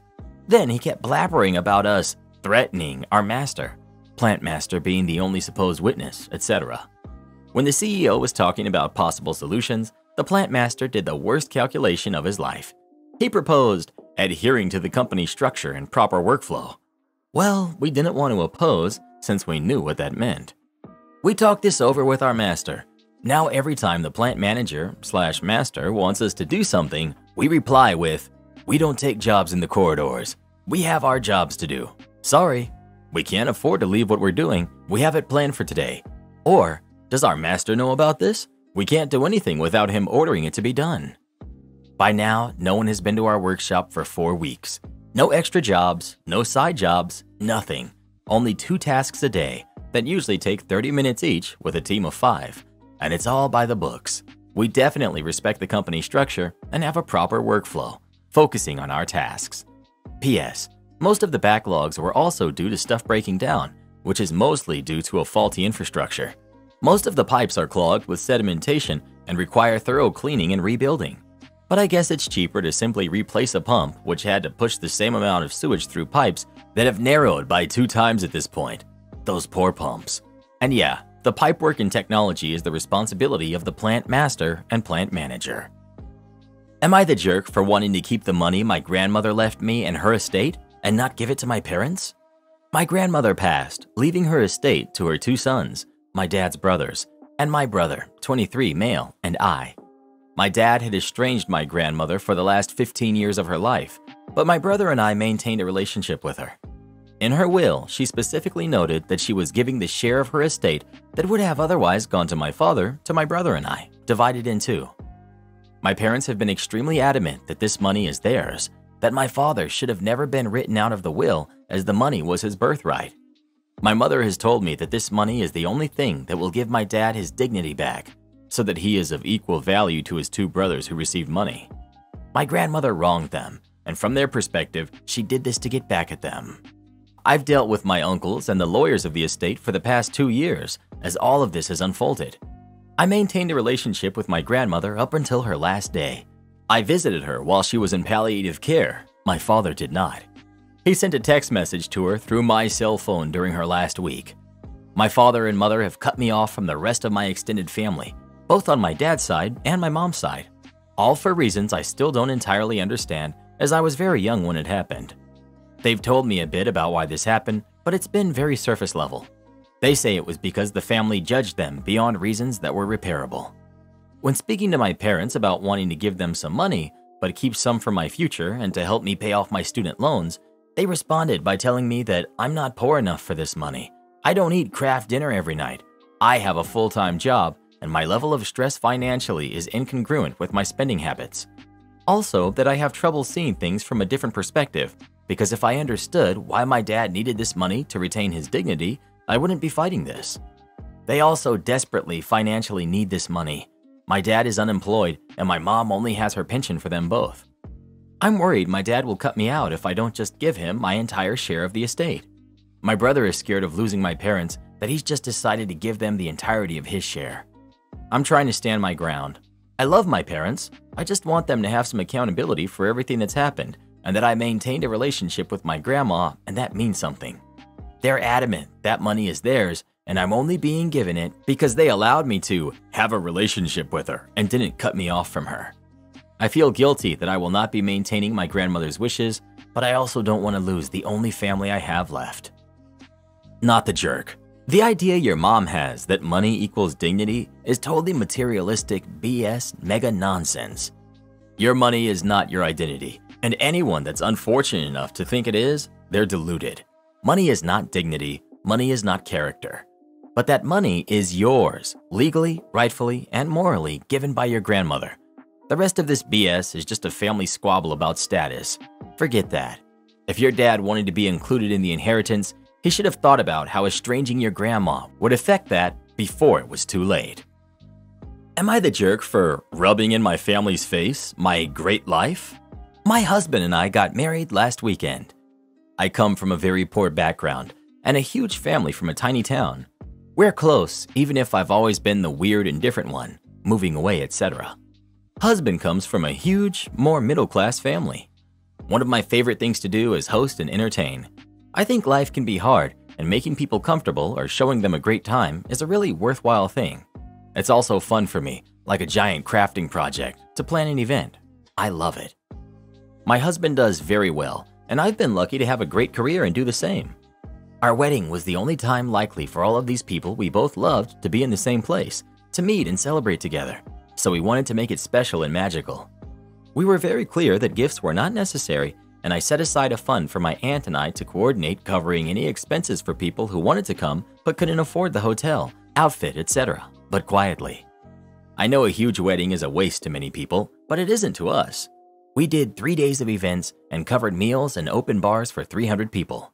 We had a short performance, a big welcome party with a kind of carnival for the kids, gift bags for everyone, and lots of surprises. It was so fun to watch all the joy and everyone smiling and happy. Everything was optional. We shamed no one who came to only one part or couldn't swing it. At brunch, the final day, my aunt pulled me aside and asked me to go to my cousin's room and console her. She said she had been sobbing all night and morning because her wedding, in August, would be nowhere near this level, and she thought all our family would hate it and judge her. My heart broke. Every wedding I've been to with my family has been low-key, maybe in a barn or a rec center, someone's backyard. No one has ever judged or looked down on this, nor would I, just different styles, and we always have a great time. I left my guests at brunch and spent the better part of an hour with my cousin, trying to assure her of all of the above. I told her a wedding is a celebration of love, not money, etc., and that we were all very excited. She finally got weirdly calm and stopped crying, then looked me dead in the eye and said something like, "Well, you don't need to worry about it because you're not invited anymore," then locked herself in the bathroom. I came back to brunch, and most everyone was gone. I was crying, but didn't want to make a scene, and just got out as fast as possible. My husband keeps telling me to not take it to heart, but I hate that something we worked so hard to make fun and memorable for people ended up making someone I love feel terrible. And now my aunt, her mom, has started telling people that I just did this to rub in my family's face, my great, fancy, rich life, etc. I feel sick. I was so happy and proud, and now I feel so stupid. Did I really mess this up that badly? Am I the jerk? First, congratulations. Second, not the jerk. A quote, "No one can make you feel inferior without your permission." You had an amazing celebration. Please don't let one person spoil it. You will never be able to please everyone. You can't cater to everyone's desires. Do what works for you. Be humble and gracious, and it sounds like you did this well, so major props, and let the rest fall as it may. I don't have a ton of evidence to back this up, but part of me thinks that she/they were hoping to guilt you into offering money towards your cousin's wedding. Her mother and her being so distressed about how her event wasn't going to be as fancy, emphasizing that she was worried about being judged for her less expensive options. It just feels like she may have been attempting to manipulate you into offering cash to make things fair. Then, when you didn't follow the script, she dropped the poor little me act, got mad, and uninvited you. Now, to cover it all up, they're bad-mouthing you everywhere because painting you as selfish and nasty is a great way of covering up what they were trying to do. You're not the jerk. Either your cousin is hilariously oversensitive or they were up to something. Uninviting you because your event was nicer is such a massive overreaction. Not the jerk. This is why the greatest book ever written on getting rich, the author talks about how important it is that you disassociate yourself completely from anything and anyone having to do with poverty. They will not be happy for you, and at best, they will feign joy for your success. They will be jealous and expect you to hand over your wealth to them. They will talk about how you changed because you don't give them the things they expect from you. I grew up in the projects and built my own clothing line into a multi-million-dollar enterprise, and I learned early on that does money change people? Yes, but it's not always the one who makes the money that changes. It's the people around them that you need to watch out for.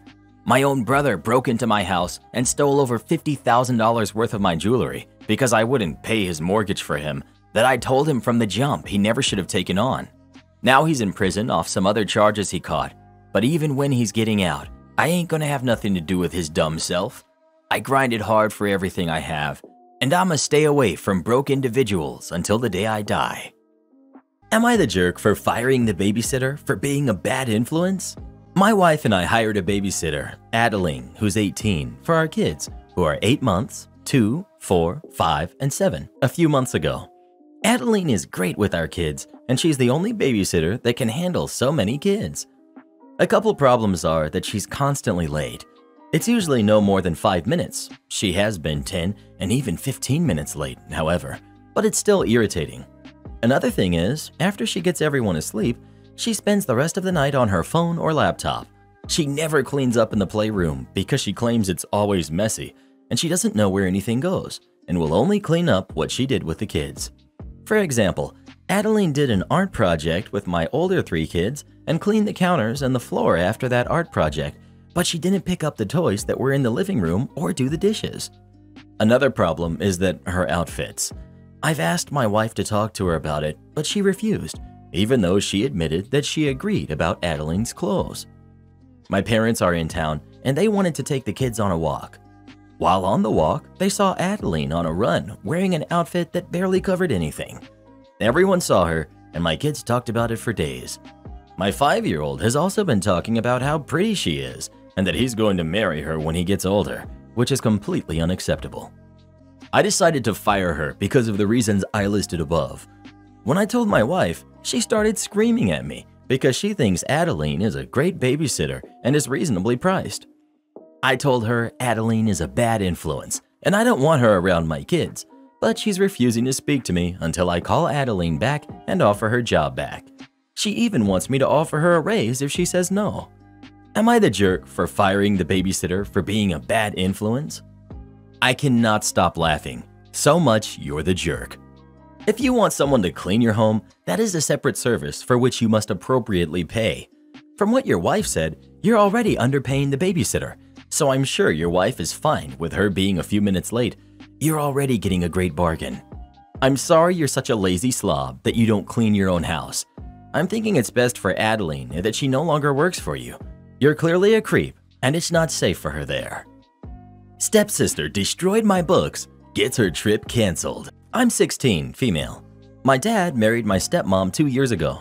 She has a daughter who's 16 called Bianca. Bianca and I don't like each other.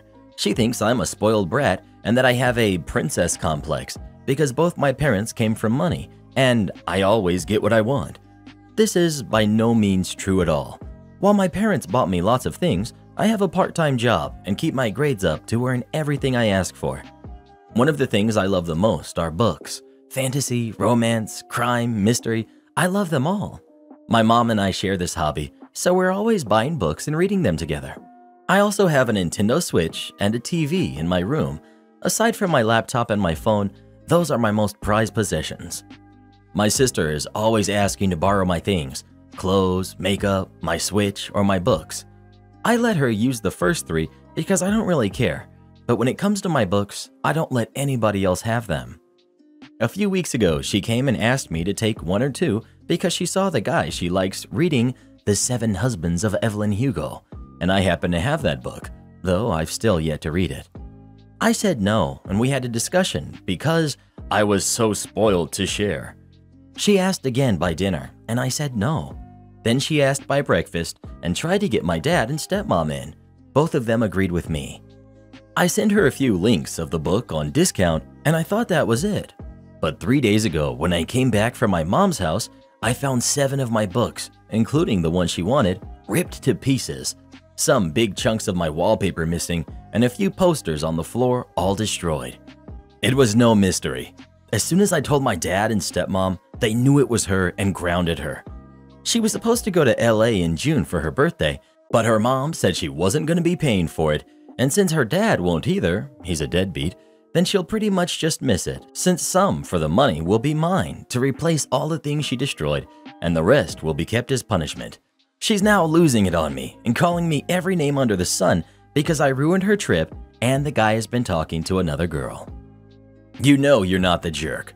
Your stepmom sounds awesome, considering she's making her daughter face consequences for her behavior instead of enabling it. OP. I was confident I was not the jerk, but some of my friends said that I went too far for some books because I can always replace them, and that it was not that big of a deal compared to her trip because that was for her birthday. No, they're wrong. It doesn't matter what the items were. That's irrelevant. She destroyed things that didn't belong to her, and now she's facing the consequences. Karen aunt demands to live with me because she needs a caretaker. Growing up, my 23 female aunt, who's now 45 female, was child-free in the sense that she actively wanted nothing to do with kids, and she would avoid coming to events where kids would be there. She would tell my brother and I that kids were dirty and scream and annoy everyone until they learned to act like adults, which I guess isn't wrong, but still, it was hurtful for us to hear that as we were growing up. What I found the worst about my aunt was how she used to talk about my mom, her older sister. My mom has been single since my dad abandoned us for his affair partner. I've overheard my aunt commenting that my mom's selfish for having kids and she got around, so our dad probably isn't even our real dad, which is why he left my mom. When I was 10, I finally told my mom about these comments. She refused to keep us in the same room as our aunt, and we've really had no relationship with her. When I was 11, my aunt moved from the same neighborhood as my mom and grandparents to a house out in the country about 2 hours away, and I had no real contact with her for the next 7 years. When I was 18, my aunt started trying to reestablish a relationship with me, but I kept my contact with her low. I've been working for a few years, and I've saved enough to rent my own apartment. This year, my aunt was hit by a car and has had a whole slew of health problems. Because of that, she's been needing to visit the hospital frequently and will need to start physical therapy. Her house is really far from most health facilities, and because she lives alone, she hasn't got anybody to take her back and forth every day. She doesn't have the money to buy a new house in a more convenient location, and she doesn't want to sell her current house because it has lots of land for her dogs, and she wants to continue living there when she gets better. The rest of my family lives in the city and can access all sorts of health facilities much easier. My brother lives at college. My grandparents have moved in with my mom, who's still angry at my aunt and refuses to talk to her. That leaves me. Because I was hesitant and not outright rejecting contact with my aunt, she thinks she still has a chance to live with me. There's two major issues with this. One, my aunt has 2 dogs that she adores, and I don't want to take care of them while she's still recovering. And 2, I don't really like my aunt, and I don't want her living with me. I'm afraid that a relationship would cause a divide in the family. I'm also worried she'll find out things about me and gossip about it like she did with my mom. Fundamentally, if I had a closer relationship with my aunt in my childhood, I might have considered it. But because of her justifying being cruel by her child-freeness, I don't think I'm going to make this accommodation for her. I told her as much, and she called me a jerk for abandoning her when she's vulnerable. My mom and brother support me, but my grandparents told me to just go along with it so that we can all stop the fighting. Am I the jerk? Not the jerk. You should just tell her that people recovering from injuries are dirty and scream and annoy everybody until they can take care of themselves again. You reap what you sow, Auntie. Or tell her, just like you're child-free, I'm jerk-free. I don't want anyone who treats people horribly, human or adult, in my home. OP, there are so many child-free people who seem to treat kids like garbage. One thing they don't seem to realize is that one day they'll get old and they'll need help from someone younger, unless they're incredibly wealthy, I guess. The thing is, they don't deserve that help. They haven't earned it. Older people get sick, get dirty, and need more help. It's the circle of life, and they often rely on the help of all the kids they cared for to assist them in their old age. People have understood this for a long time. Your aunt should have thought about that before she was so awful to all of you. Seriously, just tell her no. Don't open the door to let someone like that in your house. Okay, boss, I'll hit my KPIs. This story came from 5 years ago when I worked for a small IT MSP company. We had 4 full-time techs, with the newest tech having about 5 years of experience and me being the most seasoned tech with nearly 15 years of experience. Between the 4 of us, we managed about 1,000 PCs and about 20 servers spread out over about 30 clients. None of us were assigned to a specific client. We would all take turns grabbing whatever tickets came in.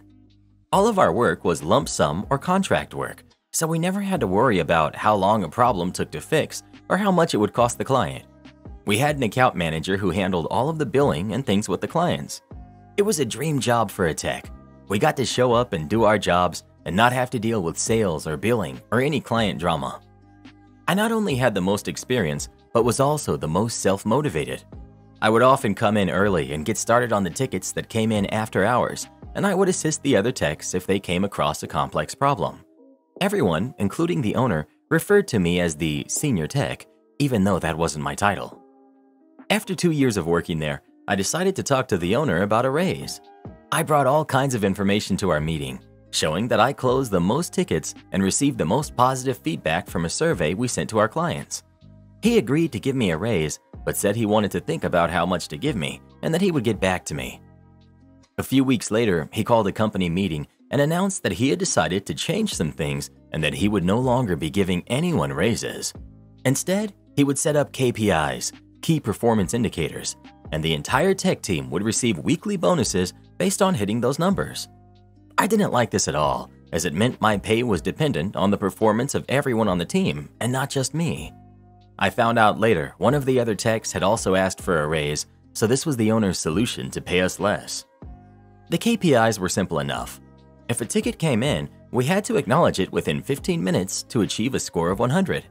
If we missed the 15-minute window, the score for that ticket was 0. There were a total of 10 things we had to hit, including how long the ticket was open before we marked it as complete. If the total score for the week was above 90, we each received a $100 bonus. I saw major problems with this bonus system, and I shared my concerns with the owner.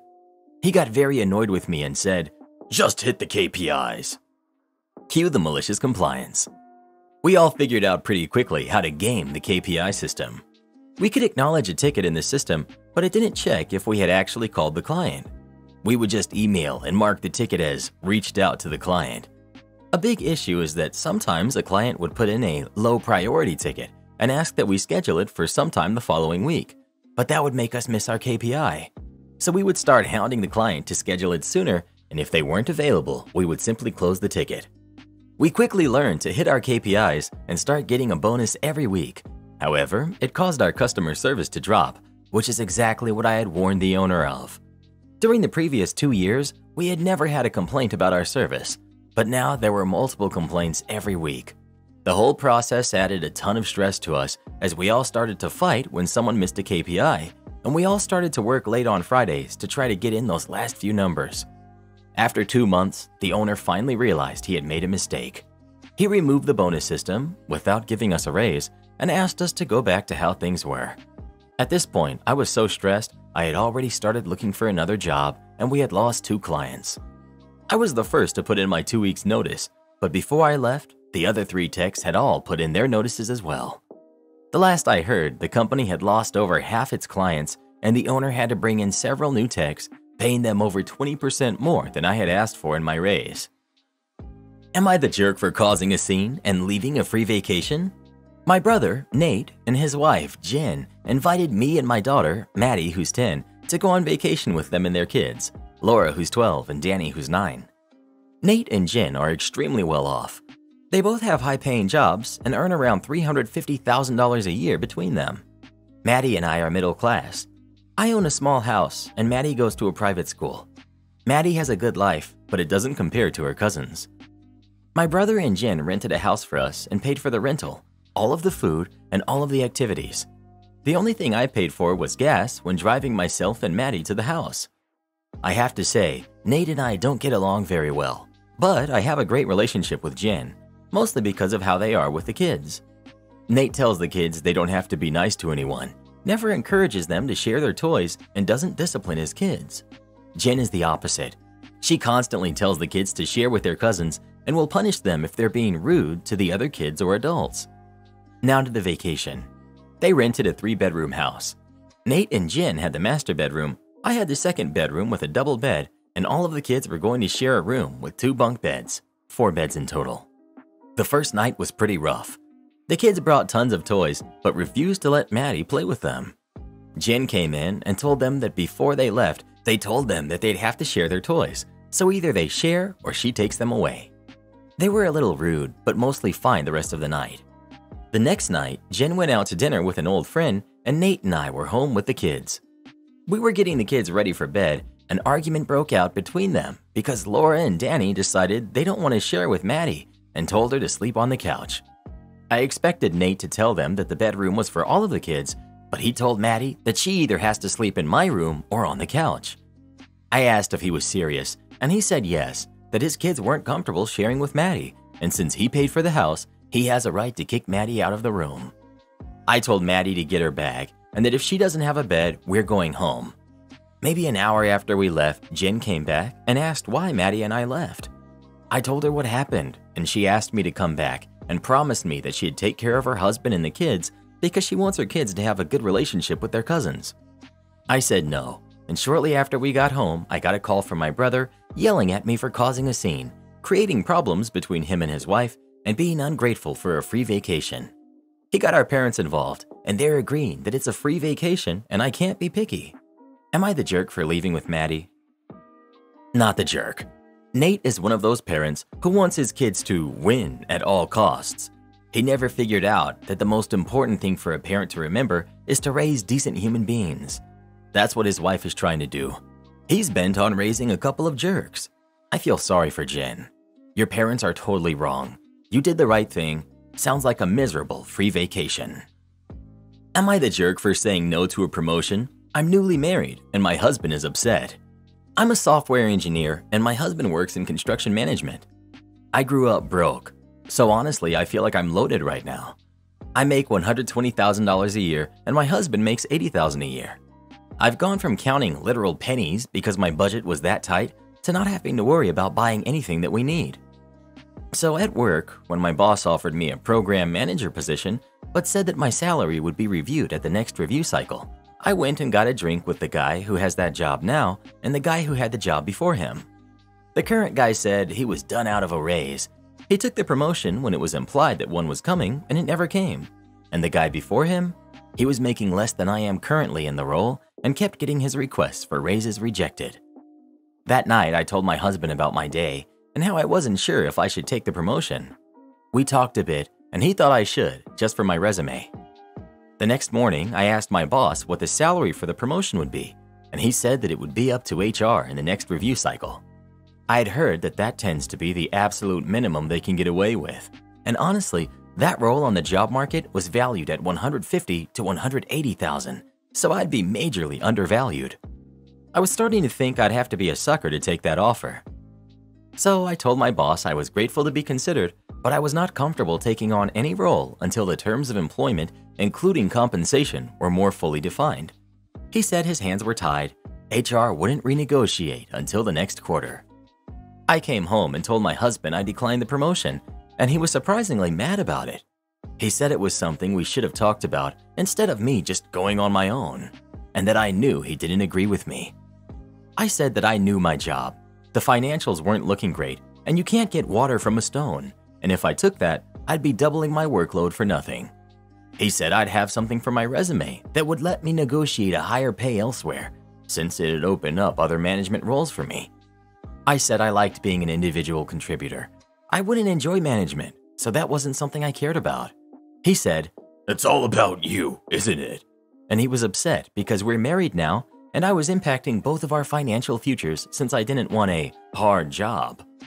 And that it was normal to take on additional responsibilities and then have a salary review. I just didn't know because I'm too young, 27 and he's 33, and have never been promoted since I job hopped too much. I said it was an old school way of thinking to slave away for free on the hope that you'd be rewarded.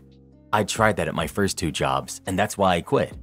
All it does is tell them that you're cheap and gullible. He called me naive and said that I was too idealistic.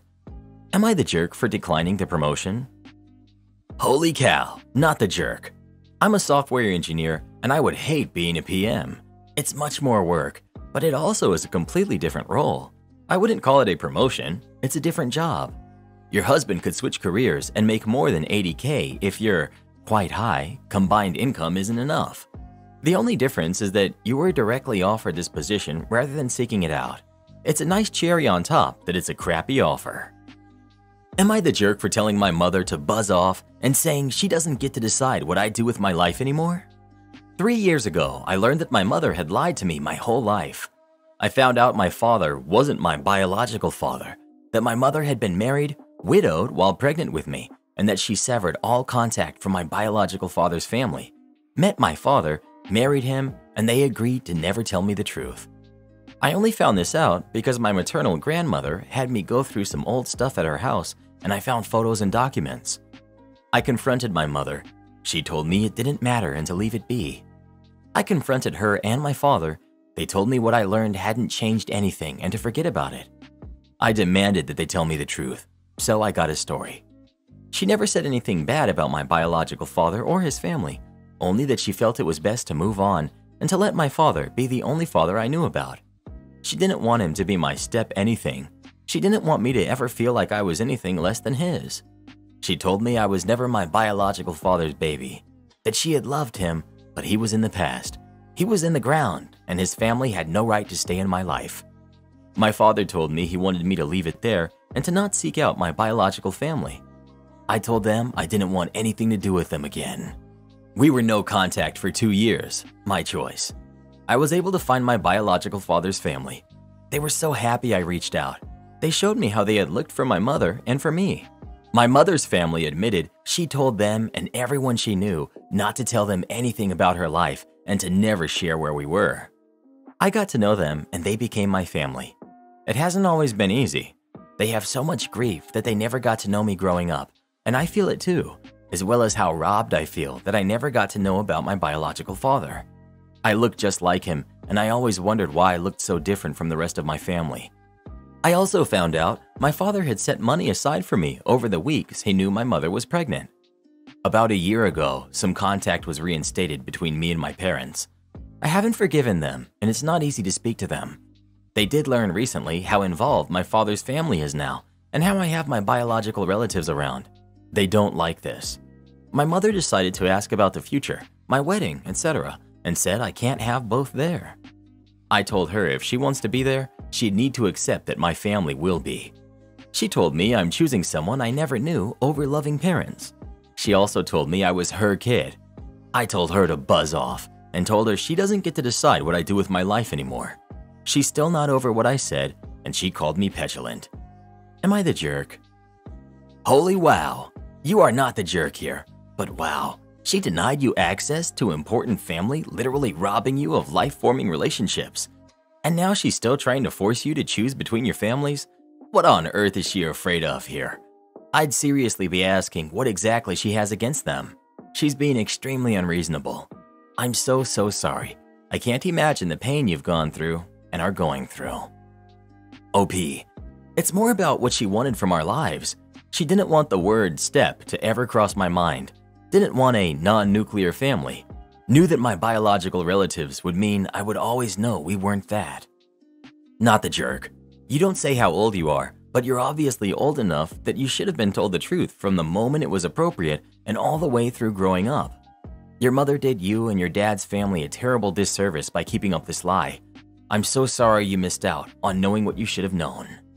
If your mom insists on you choosing, simply say that your dad's family will be at your important events, and if she decides to make you choose, she's the one who gets left off the guest list because she had you all to herself growing up due to her lies. OP. I'm 21 now. You're the jerk. Honestly, you sound ungrateful as heck. You grew up with a mom and dad who loved you and were there for you. I grew up in the system, bouncing around from foster parents to group homes, so maybe I'm biased. But then you find out that your biological father passed before you were born and then decide to cut contact with your parents over it? You sound like you have major issues, and the only people I feel bad for are your parents. You sound exactly like someone who would have pulled the "you're not my real dad" card if you'd known he was your stepdad, so at least your parents got to have a good life while you were growing up before you went all psycho on them. Am I the jerk for telling my mom and her husband they had no right to touch my locket? Background on the locket. When I was 5, my dad bought me a locket with pictures of him, my mom, my sister, and brother, both older. When I was 7, my dad and sister passed in an accident. My locket became something so treasured, I wore it all the time and didn't care if it was a formal event or not. When I was 8, my mom remarried. Mom's husband is Jeff. Jeff had a 1-year-old called Nathan whose mom was not in the picture. Mom and Jeff then had 2 daughters together pretty quickly. My locket was something they all knew about because they had seen me wear it. Mom asked me a couple of times to add Jeff, Nathan, and the girls, and I told her that I didn't want to. So when I was 16, Mom and Jeff bought me a new locket with their pictures in it. I never wore it, but I put it in a jewelry box that I own. There were some comments and tensions that I never wore the new one. My half-sisters were upset about me not changing which one I wore all the time. I explained why the original was special, and they told me how the new one was more special because it included them. My mom was annoyed at me for how I handled it, and Jeff complained at me for not appreciating what they did for me. I'm 19 now, and I live in a small apartment. My brother lives with his girlfriend. A couple of weeks ago, we stayed at my brother's house, and when I woke up that morning, my locket had been moved. I don't wear it to bed in case it breaks. Went on about my day and that weekend. When I got home a couple of days later, I wanted to look at the photos inside and noticed they had taken out my dad's photo and tried to squeeze in Jeff, Nathan, and the girls. I was angry. I called Mom and asked her if she had seen my locket, and she told me I drove them to do what they did because I was selfish and inconsiderate and broke their hearts for the last 3 years by showing which locket I favored and which family I favored as well. She hung up on me. I tried to calm down and went over to their house, Mom and Jeff's, and I told them they had no right to touch my locket. Jeff told me they had every right to show a more accurate representation of my family and that I was hurting Nathan and the girls by wearing something that didn't include them when I had something that did. I lost it. I told them they did not have that right, and they do not get to tell me who I carry around in my locket or not. I told him he would never be deserving of a spot, told Mom she had lost her spot, and then I left, saying they needed to stay away from me. My brother couldn't believe they did it, sided with me, told Mom to accept we didn't feel the way she wanted us to feel. Mom and Jeff said I was a jerk. Mom said since Dad bought it while they were married, she also bought it and had every right to interfere with it. Am I the jerk here? ETA.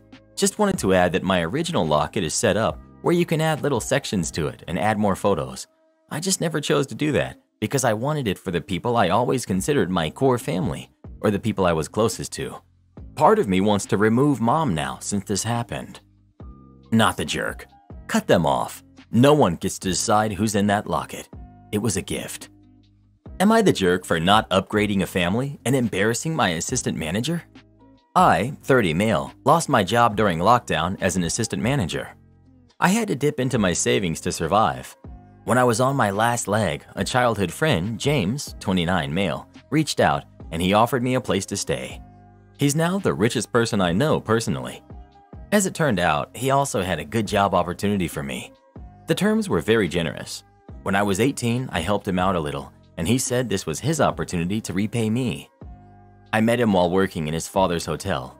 Unfortunately, they lost it. So James bought a small luxury hotel, and he hired me as a general manager. I also get a small cut of the profits. I was grateful for the job and felt guilty about the additional benefit, but he insisted on it. He's not interested in running the place, and he wanted someone he could trust. So I pretty much have the final say in any matter. We hired an assistant manager to help me run the place. Bella, she's in her 30s, is more experienced than me, but she had to settle for the assistant manager position. This is the reason for providing the background. If we go by seniority, she should be the GM and I should be the AM. Apart from the occasional haughty attitude, I don't have much trouble from her. A couple of days ago, a family checked in. 2 adults and 2 kids. They were loud and rude. When a bellhop stumbled, they laughed at him and scolded him for dropping their luggage, so not a good first impression. Meanwhile, 2 couples who were clearly on vacation together and waiting to check in helped the staff out before we could. The family was rude to them also. Yesterday, I got a call from my assistant manager asking if she could upgrade someone to our gold suite. We have 5 suites. I always keep our best one in reserve for James or his friends, and if there is a vacancy in any of the other 4, we sometimes freely upgrade when someone asks. Only I can do it.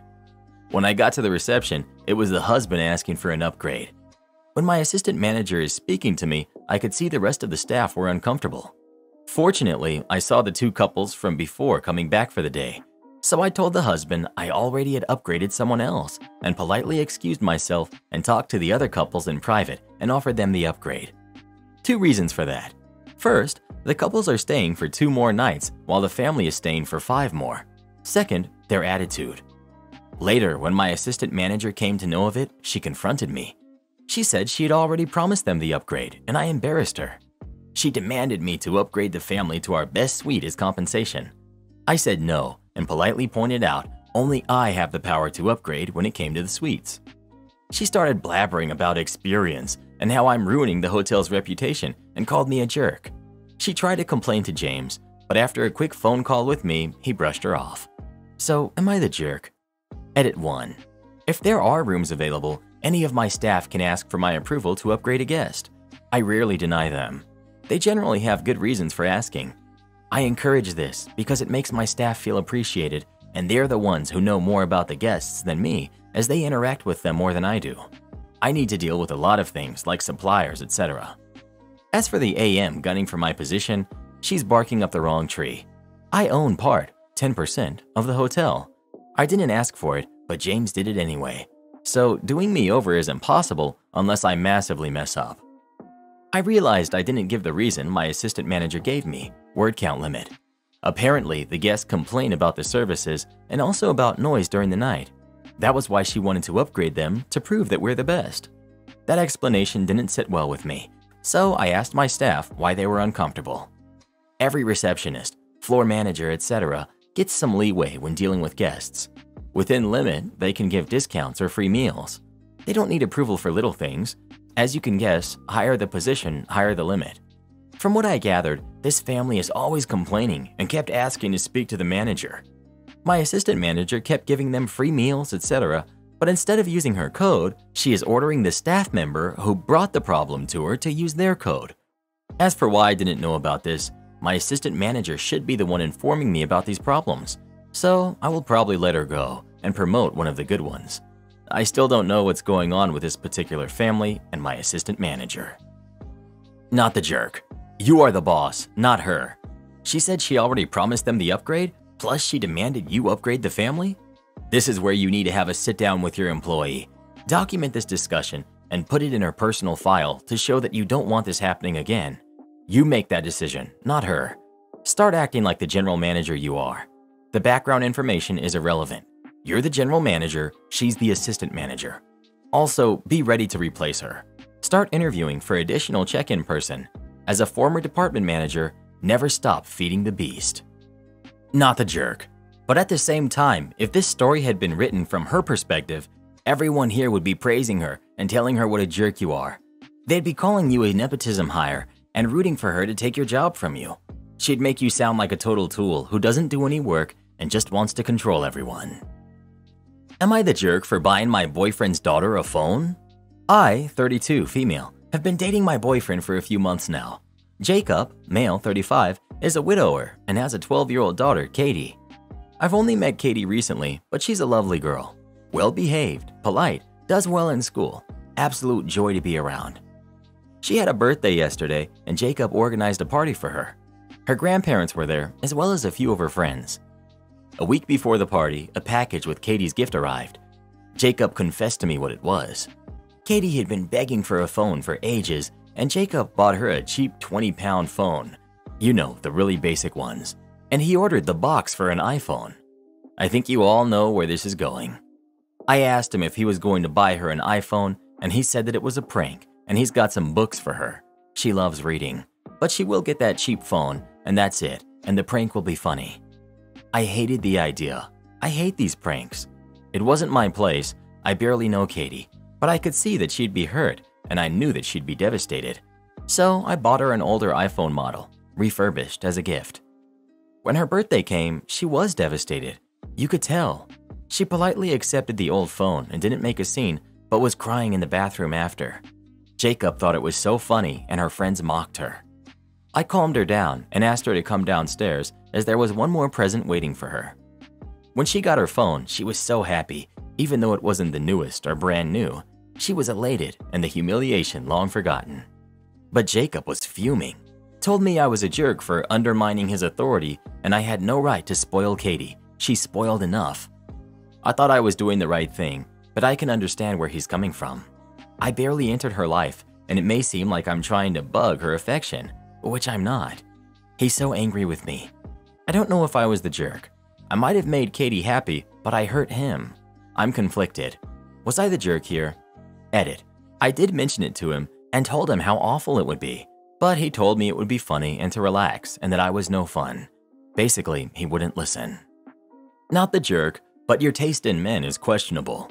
Cruelly pranking her in front of her friends on her birthday indicates that he's always going to be a jerk. Am I the jerk for telling my brother-in-law that he wouldn't be moving with us to the new house? My wife and I decided to look for a bigger home last month and sell the one that we live in. She told me she's finally ready to have more kids and wants at least 2 more. We currently live in a 3-bedroom house with 2 bathrooms. We have a room, my daughter has one, and my brother-in-law stays in one. Me and him have had our differences in the past, but we're good now. Last week, we went to view a home that looked promising. My brother-in-law asked if he could tag along to see, and I said sure. The house was beautiful, and while we're there, he commented that he would like one of the rooms on the opposite side of the house. I didn't say anything at that moment, but when we got back in the car, he commented again that he wanted that certain room. I straight up told him when the time came to switch houses, he most likely isn't going with us. He looked surprised, and before he could say anything, my wife looked at me and asked why he wouldn't be coming with us.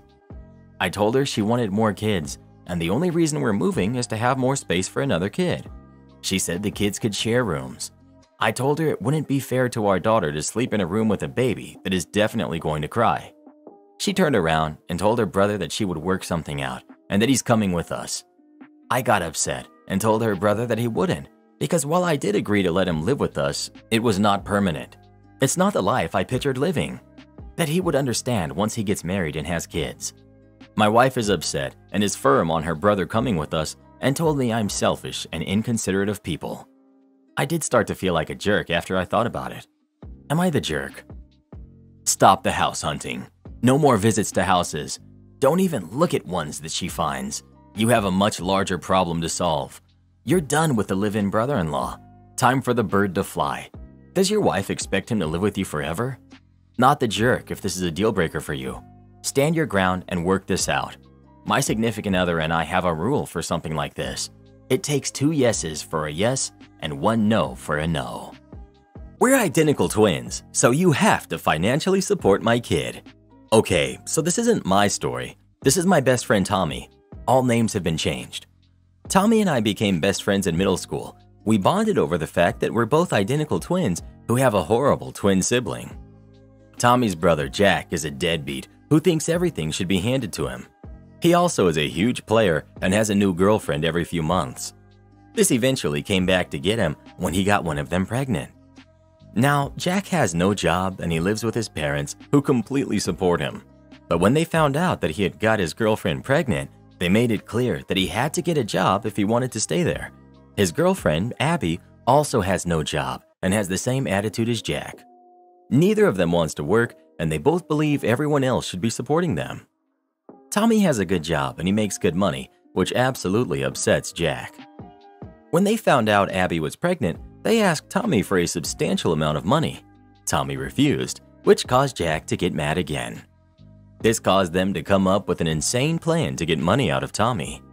One day, they confronted Tommy and told him that if he didn't give them the money, they'd just say that he was the father and go after him for child support.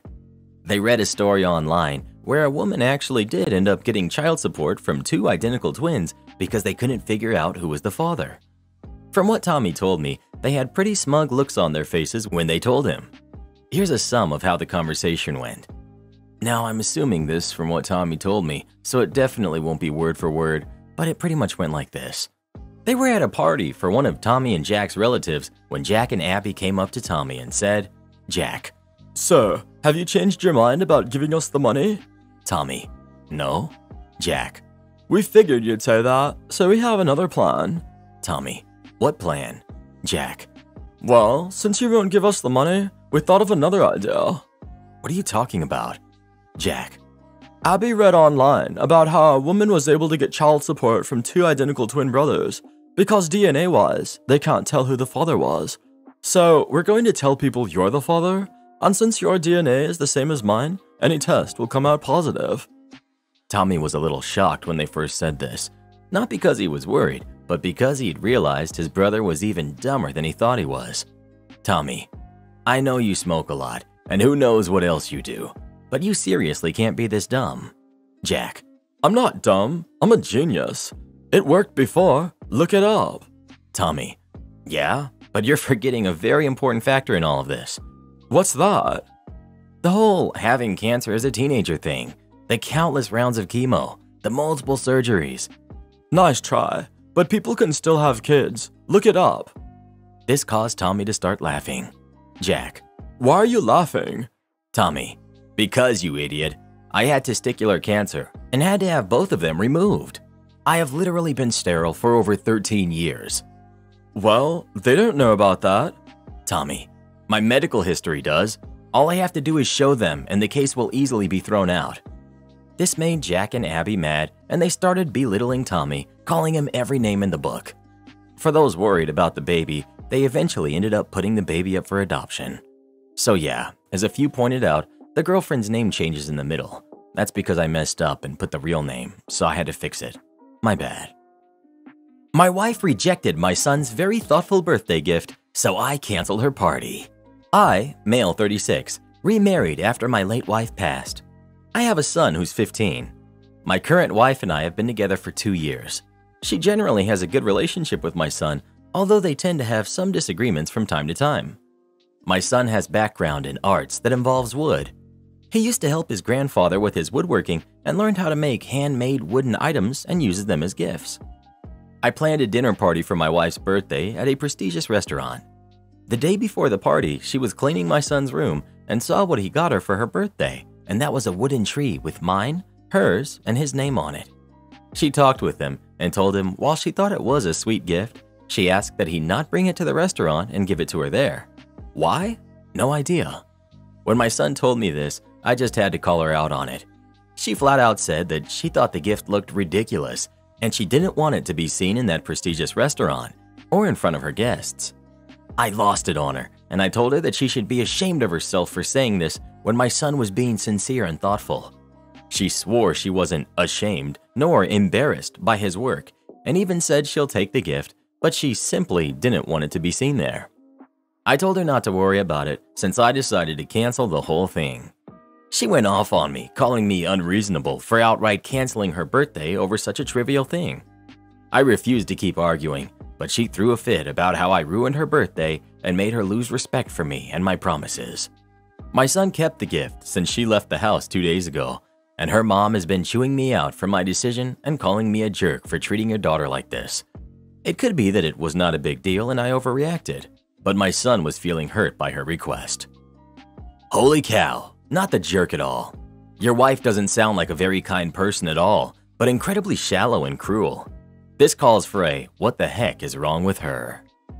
If I had a stepkid for 2 years and this was the gift I got, I would be bawling. It would be the best present I ever got. You want me to be a part of your family tree after you lost your mom? The only way that gifting me that present would ruin my birthday dinner is because I'd cry the makeup off of my face into the filet mignon. Not the jerk. Thank you for having your son's back in all of this. That means more than you know. Cancel the whole marriage. Am I the jerk for wanting my wife to make my dinner?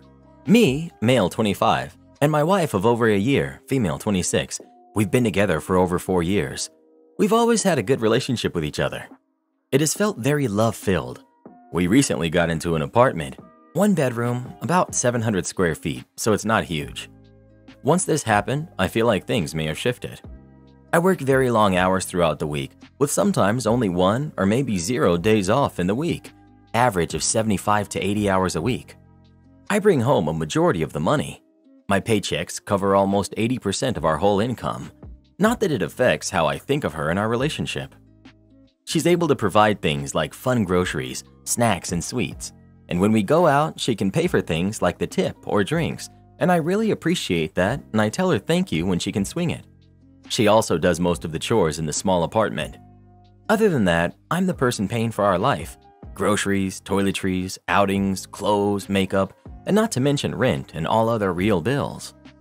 She works in a very different field and works 3, sometimes if her job requires, 4 days a week. She's working towards her career, and I'm proud of her on this. Most days, she'll work an average of 6, maybe 7 hours on her work days. This is where the problem has started. A lot of my work nights are late, 12 or 1 a.m. when I get home. I'll pack snacks, but I never get to eat.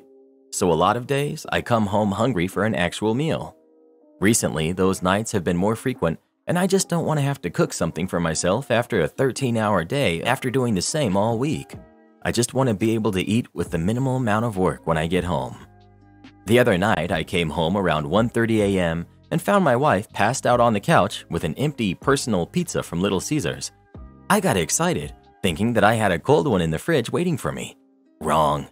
Annoyed, but not upset, I microwave some Chef Boyardee, scarf it down, and call it a night.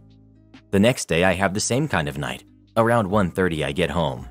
There she is, passed out, now with a bowl of macaroni and weenies, one of my favorites. And again, nothing in the fridge for me. Not understanding why she couldn't just make enough for the both of us and put my bowl in the fridge, I woke her up to ask. She gets a little snappy if someone wakes her up, but this time she was really angry, saying that she is not my maid and I'm being lazy trying to make her cook for me. I tell her I'm just hungry after a long day, and it upsets me to see that she cooked for herself and didn't think about me at all. I said she was being inconsiderate, and that really set her off, saying if I want a slave, then she's not it. I told her I don't want a slave. I want someone who seems to care about me. She looked at me with a shocked face and stormed out. Her mother texted, saying that she showed up at their house bawling and how I should be more considerate of her feelings. I haven't even responded because I just feel hurt and not cared for. I just wanted dinner. Am I the jerk? Edit. I really should have mentioned this is a conversation we have had before, and I feel ignored since she barely acknowledges when I've brought it up. These last 2 times are after multiple conversations. Also, definitely didn't want to seem like she shouldn't be sleeping at 1. Passed out is just terminology I use. If I'm dead asleep at 4 a.m., I'm passed out. I appreciate the other things she does for me, like cleaning, but the other 8 hours of free time in her day, I want it to be thought of since I would do the same for her, no questions asked. You're the jerk. Saying she doesn't care about you when she does all kinds of other things for you, chores, dates, etc., is very belittling. I'd be upset with you too. I feel like you could have asked way nicer. I also think you should maybe consider meal planning for yourself if 1 a.m. is not a good time for you to cook. You're the jerk. You can absolutely ask her to cook for you, but interrupting a necessary physical activity like sleep just to ask her why she didn't cook and then accuse her of being inconsiderate and not loving you? You picked the completely wrong way to handle this conversation. OP, learn to take a no. Your wife isn't required to take on making your dinner in addition to everything else she's already doing. You say you appreciate all the things your wife already does, but she is clearly not feeling appreciated if she feels like your slave. My vote stands. You're the jerk. Just because you work past midnight doesn't mean you get to throw a fit when you come home and don't see food. You shouldn't wake someone up in the middle of the night just to ask why was your meal not prepared, especially when there was no prior discussion on this. There's nothing wrong with wanting your partner to prepare some dinner you can eat after you return from work at 1:30 a.m. Just discuss it with her like adults beforehand. Waking her up in the middle of the night and throwing a tantrum is not the way to go. Not the jerk. I hope lots of younger guys see this story and realize that marriage is a complete joke these days. It used to mean finding a partner to have a family with, who you protect and support financially, and in return you actually got something out of it, like a loving wife who enjoyed spending 30 minutes a night making a meal for the family as a display of her love. These days, getting married just means you now have no choice other than to shut up and bow down to her every spoiled and entitled whim, or risk getting divorced and lose half your stuff that you worked hard for while she just benefited from. Happened to me, my brother, and most of our friends. Marriage in 2023, not even once. You're the jerk. She's right, she's not your maid. You seriously mean to tell me you're working 80 hours a week and can't even afford to stop and pick up some McDonald's on the way home like a big boy? I swear, if my husband tried to toddler tantrum crap like this with me, he'd be single in a heartbeat and he knows it. A real man would get home and cook his own food, then cook extra for her in case she's hungry. Don't be surprised when she leaves you for a real man who's not afraid to cook his own meal every now and then. I can't help but wonder if the roles were reversed, if people would still be— Whoa, you can't say that, Karen. That really ticks off the Reddit people. Leave the floor wet? All right, enjoy your rotten wood. Back in the early 2000s, my mother, 40 female, worked as a cleaner for a couple places and took me, 13 male, with her to help. One place we worked for was the only real estate place in town. We cleaned up before the people who worked there got in. When I started there, it was small and somewhat dirty. Old smelly cubicle partitions and faded brown off-color walls, ingrained dirt in the linoleum. We cleaned, and I literally couldn't tell the difference after we were done, except the mirror in the washroom not having any spots on it and the floor being wet from the fresh mopping. Then the town started becoming a cottage town, and it decided that they will move to a nicer place. Cottagers might find the griminess a little off-putting. New place had a bit more space, brand new blue cubicle partitions, newly painted walls that still smelled the first day I cleaned in there, and a cheap hardwood panel floor. That floor was a bit of a problem. See, before, when we mopped, we would just leave the water to dry on the linoleum. We could do that because we got there at about 6:30 and they opened at 7:30. The place was small enough that it was mopped by around 7 before we left and would mostly be dry by the time people started arriving. If we did the same thing for this cheap wood floor, my mother was worried we would have water seep into the cracks between the wood panels and rot them. So a new method for mopping was devised. First, I dunk the mop, then wring the mop lightly. Mop up, wring the mop again, but fully this time, and then mop up as much of the excess water as possible. This new method actually visibly got a lot more water off the floor.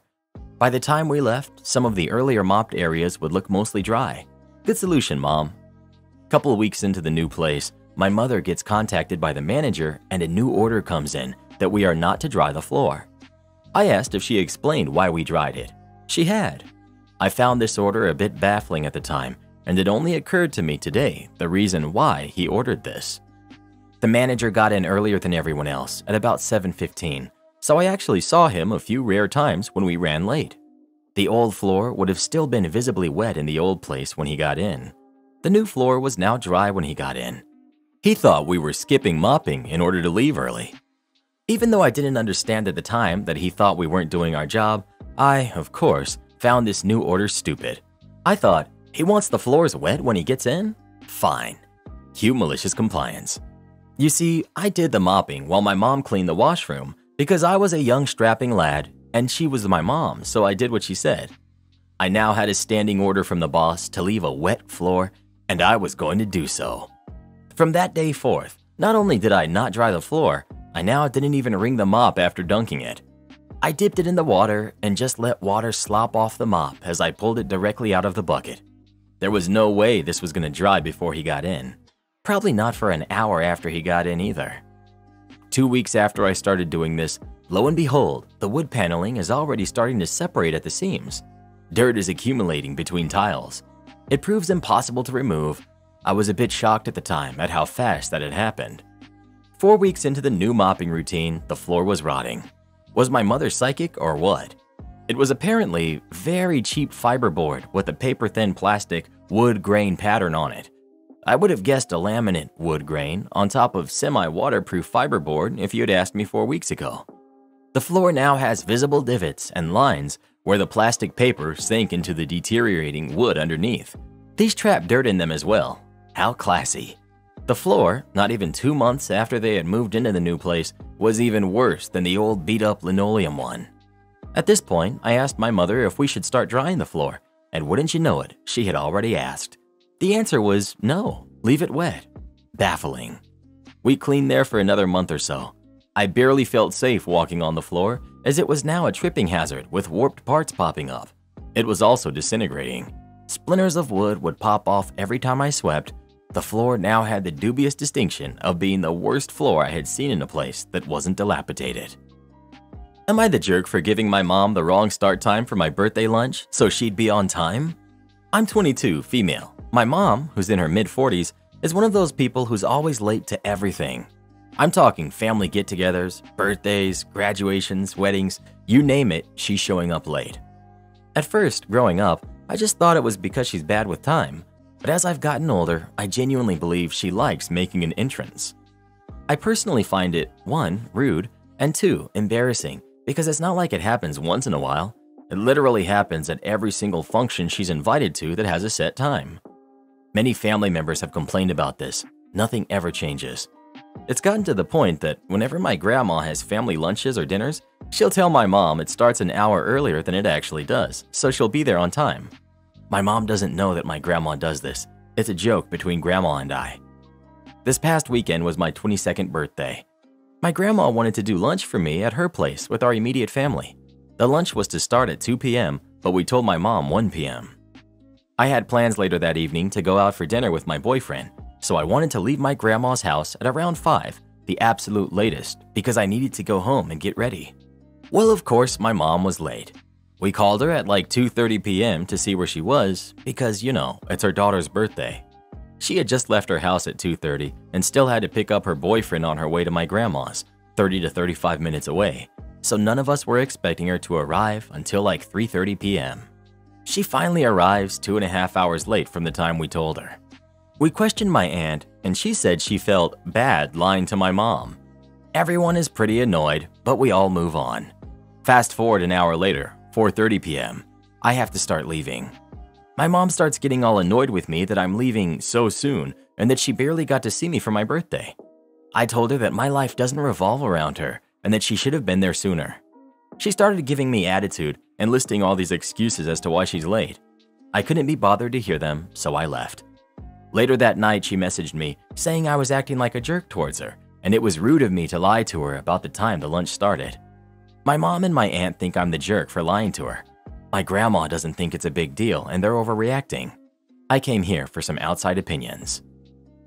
Not the jerk, but stop lying to her. Stop accommodating her. Don't hold up any events or dinners or lunches or anything for her. If she arrives to a meal or function and it's over and the food is either gone or put away, then it's, oh well, should have been here on time. I would never hold up one more thing for her. She's rude and has no respect for other people's time. Am I the jerk for ignoring my aunt and uncle when they came to my house as guests? I, 28 female, live alone, away from all of my family members, working a job that's been my dream job since I was little. I have a pretty static lifestyle that includes my work, sports cars, my house, and nightlife. My aunt, my mom's sister, who's 50, female, and her husband, essentially my uncle, 54, male, sent their only son off to college somewhere near the city where I live in. They wanted to go see their son and asked me if they could stay over a couple of days and see me as well on their way. My mom also insisted I say yes, so I did. They stayed with me for a week on their way to their son's city and 9 days on the way back. While they were with me, I got up around 5:30 in the morning, did my workout routine, and left home at 7. I came back around 11 like I always do. My aunt said I could have managed everything much better and that there was nothing in the fridge when they came to my house. I told them they could order anything they wanted on my account, and there was only fruit and water because that's all I need when I'm home. She also complained that I spent some nights away, which could be avoided, but I'm just used to my routine. My aunt also said I could at least spend one meal with them, which I did on the weekend, but other than that, I've got work. After I explained everything, my aunt said I was being a rude host and that she wanted to see her niece in a much better condition. She even got teary-eyed for goodness sake. I said I can, of course, strive to be better, but this is how my life is, and she came here knowing this. She hasn't spoken to me at all since she went back other than a text saying thank you. My mom says I need to get my life together and apologize to my aunt. Was I the jerk? Edit. They were initially supposed to stay for 2 days each time, and they asked to extend the visit every night. There's a lot to see in the area I live in, and I have plenty of extra space, so I honestly didn't mind them staying as long as it didn't disturb my routine. Not the jerk. They didn't just come for the weekend. They were there for over 2 weeks total. It's unreasonable to ask you to put your life on hold for the duration of their visits. Furthermore, they, and your mother, sort of invited themselves. They should be happy for a free place to stay and eating on your dime for a couple of weeks and leave it at that. Slight you're the jerk. You agreed to host, then you should host. Either that or let them know it's just a place to crash on their way to and from son. But as it stands, you knew they wanted to visit you and you agreed with this. So making a little bit of time for them to share some meals, spend an evening, at the very least have some food in your house would have been nice. Stop complaining about your neighbors. Okay, sure. I had moved in an apartment with a roommate last summer. When we first came in, the biggest part of the sale was the fact that the apartment was freshly renovated and soundproof. This one is important, and you'll see why. So when we got in, my roommate immediately fell in love with it, and I was too. When we moved in, we were very careful not to bother anyone, as we wanted to quickly have a good relationship with our neighbors. "Oh, did you see the new neighbors? They only move during the day. They don't make sound during the night. What nice people," kind of deal. And we can safely say it worked. What we did not know, however, is that we were only 3 renters when we first came in. Us on the floor, another family upstairs on the opposite side, and another one on the 3rd floor, with the empty apartment between us. Turns out the soundproof statement was accurate, but only in regards to the inside to outside situation. When our upstairs neighbors moved, it was a nightmare. Sound from 5 a.m. to past midnight, 5 days in a row, dropping stuff, speaking loudly, yelling, or walking in their apartment with shoes on. Out of frustration on the 5th day, I walk upstairs and meet my neighbor at midnight. I ask them to cease their activities for the night. I have work in the morning and I cannot be kept up all night. I understand they were freshly moved in and they might have had a tight schedule, but midnight was too late to be moving stuff. He didn't reply and closed the door on me. I go downstairs and the sound starts over again. I notify my landlord and he tells me he'll handle it and apologizes for the situation, explaining to me my neighbor was just moving and that he probably didn't understand what I was saying because of a language barrier. The neighbors were extremely loud. I know a lot of Karens will use that as an excuse to talk about their neighbors, but when I say loud, I mean it. There was no stop to their loud noises. It seemed like they couldn't be bothered to hold something without dropping it, or jumping up and down on the floor, or purposely banging things against the wall. I recorded the event and even installed microphones in my home jack to my computer, activating and recording every time there is strong vibration to the house. Over 98 events on Monday, February 14th. I was livid. I sent that to the landlord and explained this cannot continue. First, the apartment was poorly soundproofed, which meant we were hearing every sound at all times. Second, we had notified the neighbors about the situation and they have ignored it. I have notified the landlord to awaken them to our situation. I report the issues several times and even advised my landlord that they were very heavy thuds coming from upstairs, which worried me. He answered with, "Stop complaining about your neighbors already. I have other things to do." I have answered, "Understood, sir. Please be advised this will be my last communication and action to help you in that regard." You know when I said I heard loud bangs? Turns out our upstairs neighbor was doing bench press lifting in his living room, and the heavy thuds I kept hearing was him dropping his weights on the ground. I had warned my roommate about removing anything she didn't want broken from the living room, and lo and behold, 4 days later, the first crack appeared. Then another. The floor was giving up. I moved the couch out of the way and moved the TV and consoles into the bedroom. Fast forward to 3 days ago.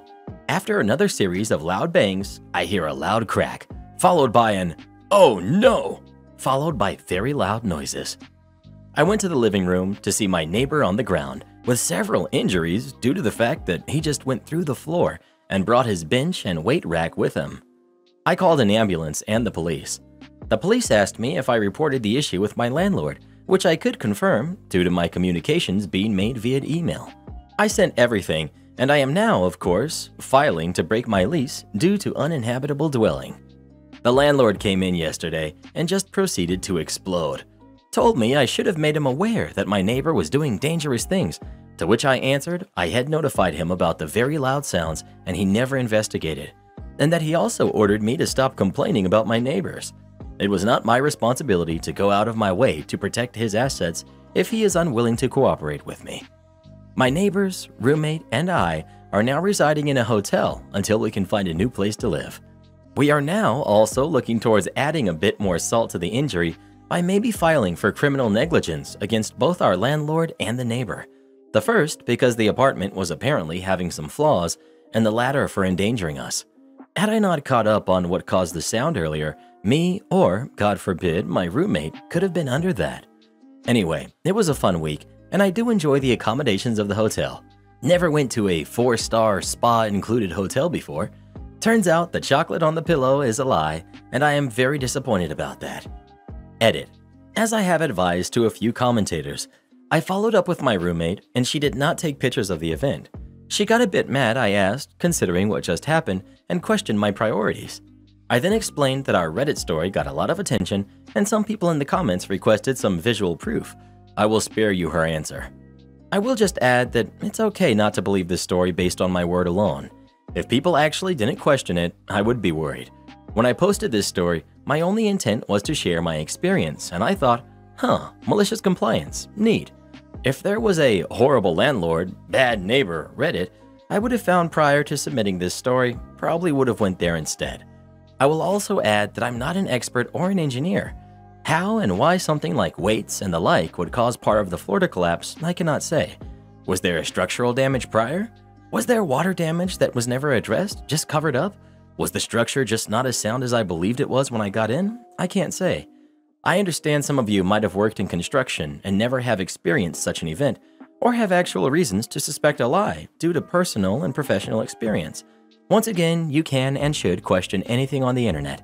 I just hope you also apply that kind of skepticism, and I mean wanting proof or the opinion of an actual expert prior to making a decision, to more than just Reddit posts.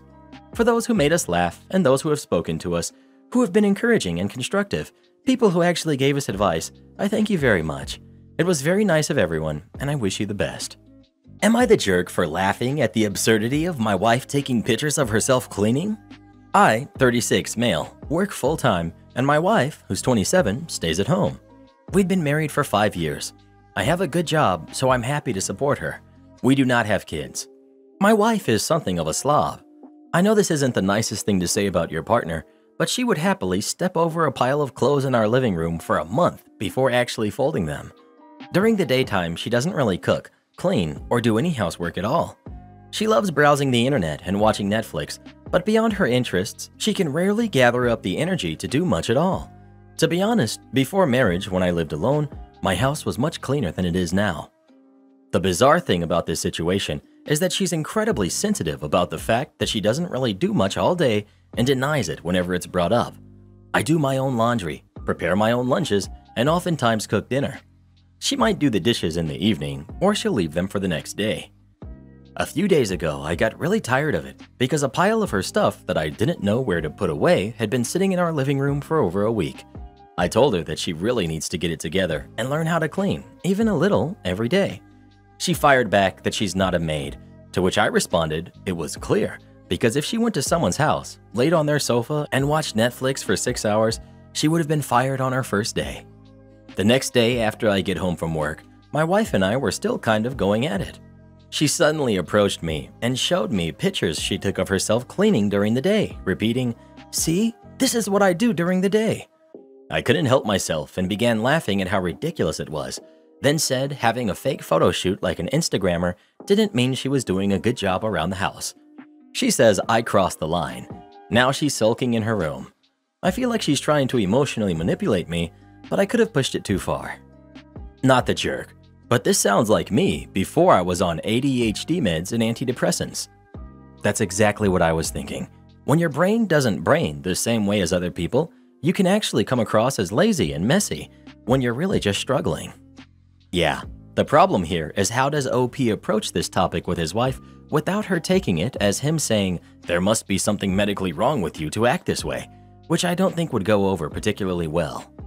If it's pure laziness, obviously that's on her. And while a cleaning photo shoot is maybe silly, I think this is missing the big picture. Everything else sounds potentially like serious mental health issues, such as depression or ADHD, a sleep disorder, or other physical illness that can cause chronic fatigue. It may not actually be good for her mental health to be home all the time. I hated going back into work, but it was amazing for me to get out of the house. I really think she needs to speak with a professional about the possibility of depression. She may need help, not mockery. ETA, some condensed great points people are making in the replies. Women in their 20s can develop autoimmune disease, usually accompanied by fatigue that ramps up over the years. Even if she did not already have depression, ADHD, or similar, being isolated at home without structure or purpose is a recipe for disaster. It will lead to depression-like symptoms even if it doesn't become a full true diagnosis. All that said, I don't personally think there's a jerk here.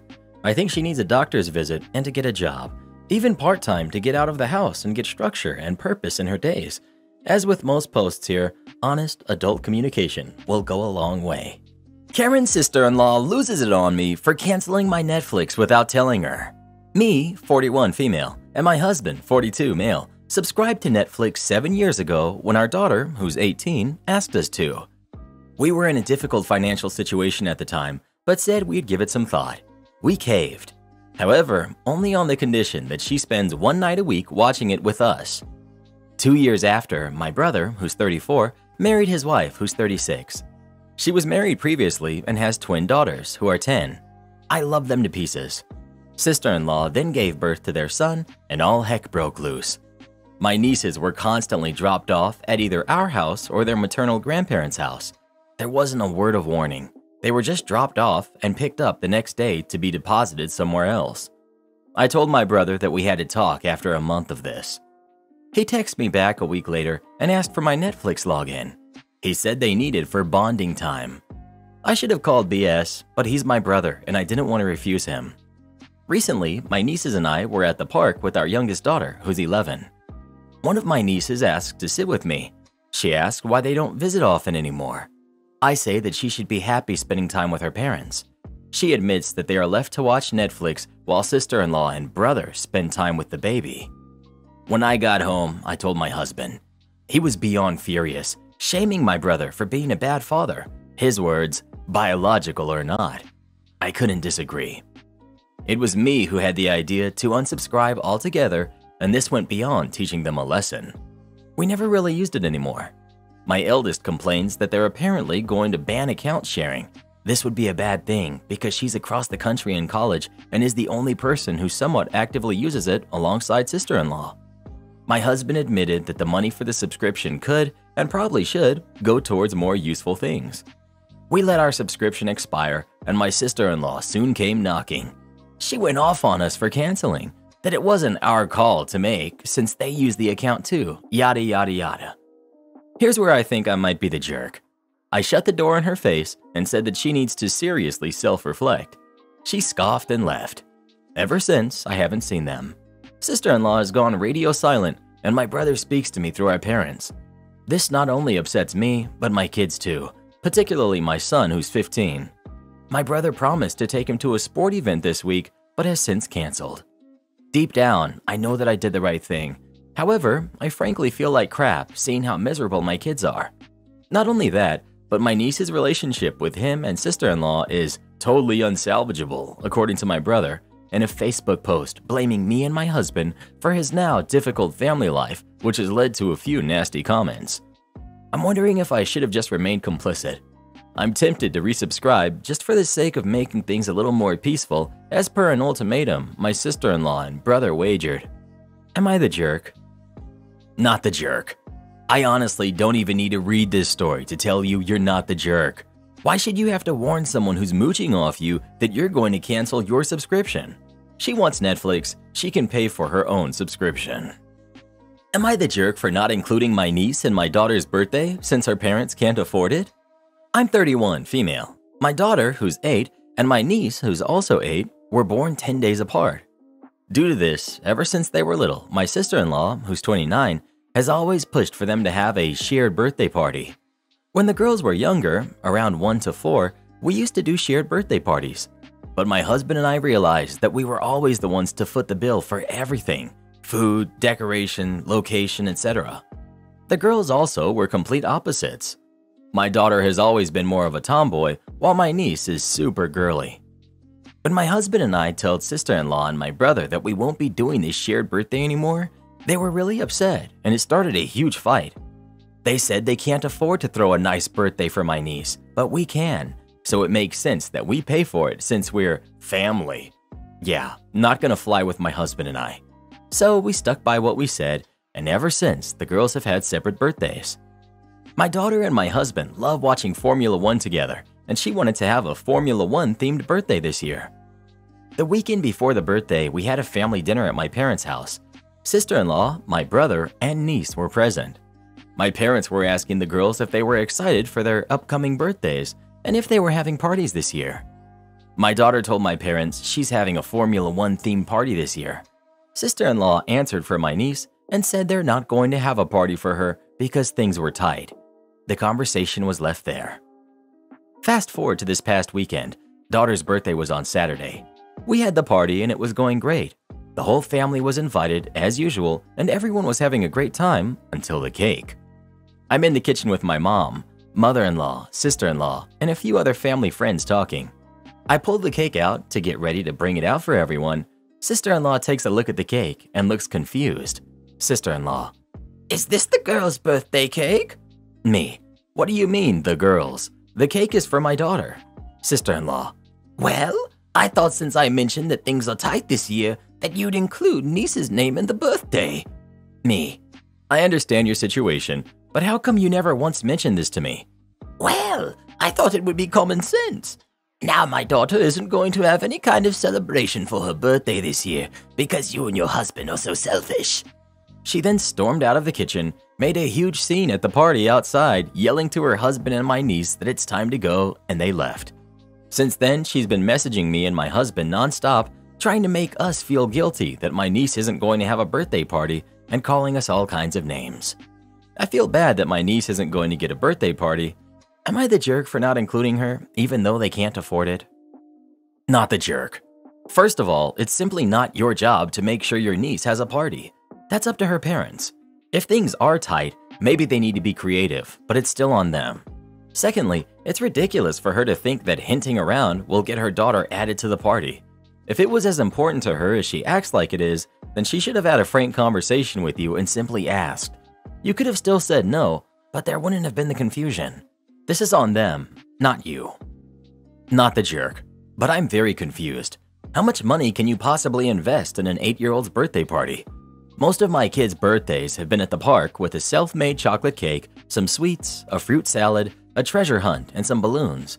If you want a cool location or a VIP experience or whatever, you can spend more obviously, but that's completely optional.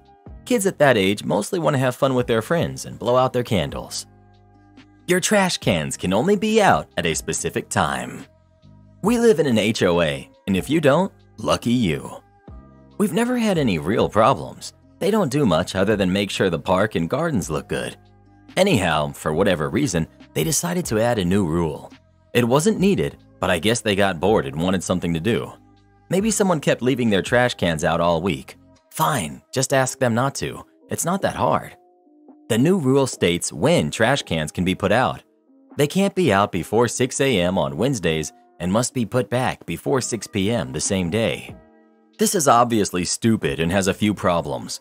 First of all, some people use a different company. The HOA provided one goes on Wednesday and it's cheap, so most people use it, but you don't have to.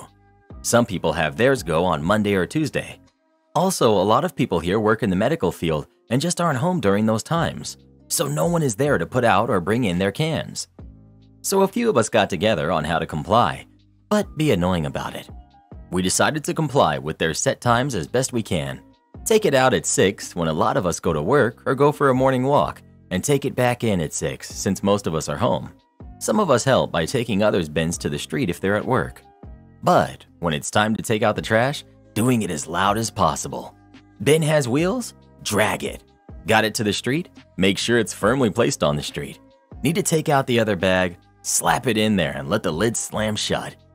For those who have trash go out on other days, comply with the times, but do it on your own trash day. Then also put them out on Wednesday as required. If you can, leave trash in them and leave the lid open so it would bake in the sun all day. Yes, it did smell like hot trash. That's the point. After 3 weeks of this, an email was sent out. The rule was thrown out and we were all simply asked to put out and take in our cans within a reasonable amount of time, preferably on trash day. Was it really that hard to ask nicely? Why not just address whoever was the problem? Know that because an HOA rule was changed, a lawyer was paid to look over it before the CC&R could be updated. That means this stupid rule cost every resident money. Anyhow, we are already planning on voting out one member of the board who we know is the problem come the summer election. Am I the jerk for refusing to show my husband the rest of the ultrasound photos of our baby? I, 26 female, am married to Bill, who's 30. We're expecting our first baby together in 3 weeks, but I have an 8-year-old from a previous relationship. To put it lightly, Bill has no filter whatsoever. It's extremely annoying at times since I'm someone that overthinks everything and will go over what I'm about to say 10 times before it leaves my mouth to make sure it's not rude. He thinks there might be something wrong with him because he doesn't understand social cues and he's pretty awkward, but he won't get checked for anything. Today I went for an appointment and they did a 4D ultrasound because they haven't been able to see his face lately due to him always sucking on his thumb. I've never had a 4D ultrasound before, so I was excited to see my baby. Of course, like all 4D ultrasounds, the baby looked like a crisp lasagna when you don't know what you're looking at, but still cute and exciting seeing your baby and all of their facial features for the first time. I got home and waited for Bill to come home so I could show him the photos and videos. I have him sit down and I clicked on the best, clearest photo we got to show him first. A few photos he had his hand up or it was at a bad angle or the umbilical cord was giving him a handlebar mustache.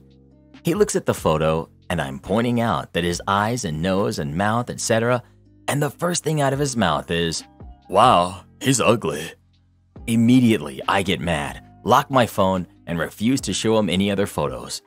He asked if that was the only photo I got, and I said, "No, I got more, but why should I show them to you if you're just going to sit there and call him ugly?" I was so excited to show you these, and you've completely ruined the moment because you don't know how to shut your mouth. He looked shocked that I was mad and said it's fair game because I call the baby names all the time. When I'm in a ton of pain, I'll say things like, "This little crap won't get out of my ribs."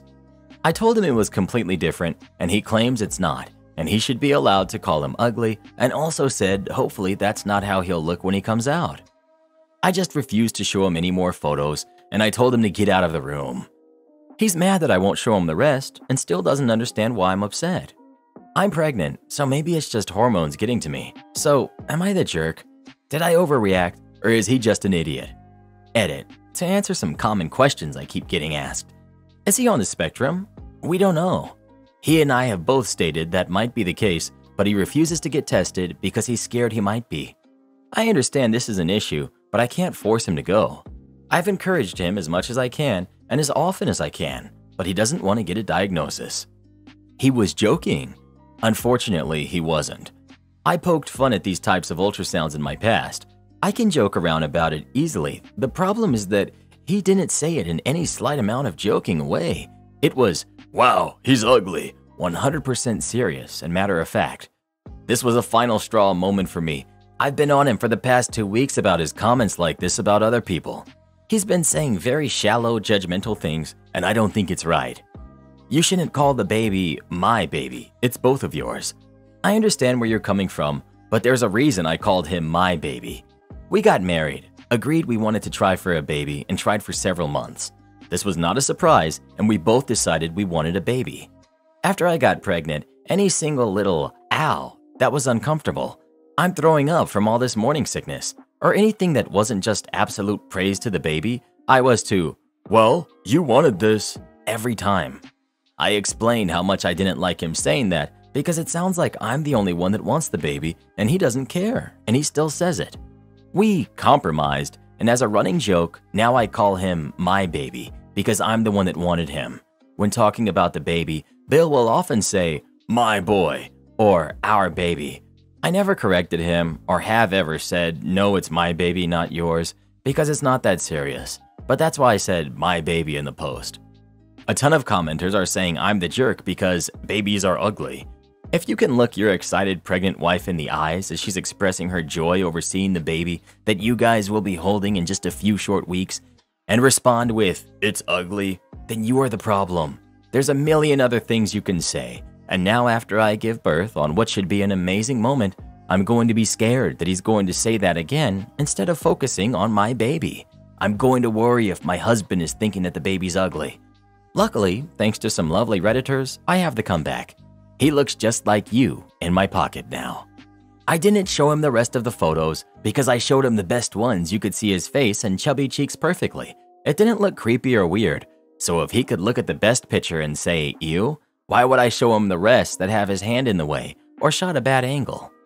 There's no point in me having to get my feelings repeatedly hurt just so he can see photos that are considered mess-ups anyway. No jerks here. If you were upset by what he said, I can understand why you wouldn't want to show him more. But let's be honest, those photos are very creepy. Why did you have a baby with this guy?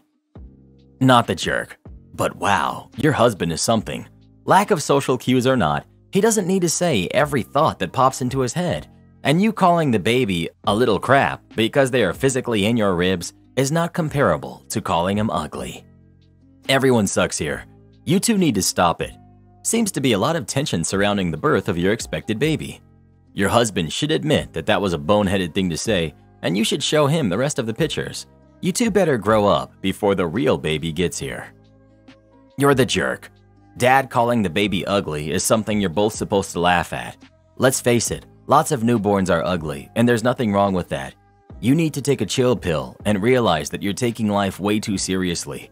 Most babies get less ugly as they get older, so seriously, quit tripping out over small things and just enjoy life. My hubby made jokes about our baby being ugly too, so I'd always hit him with something like, "Yeah, looks like he's really taking after you, unfortunately." Guess what? He stopped calling him ugly after that. By getting mad and freaking out over people saying things, all you're doing is giving them power over you, letting them control your emotions.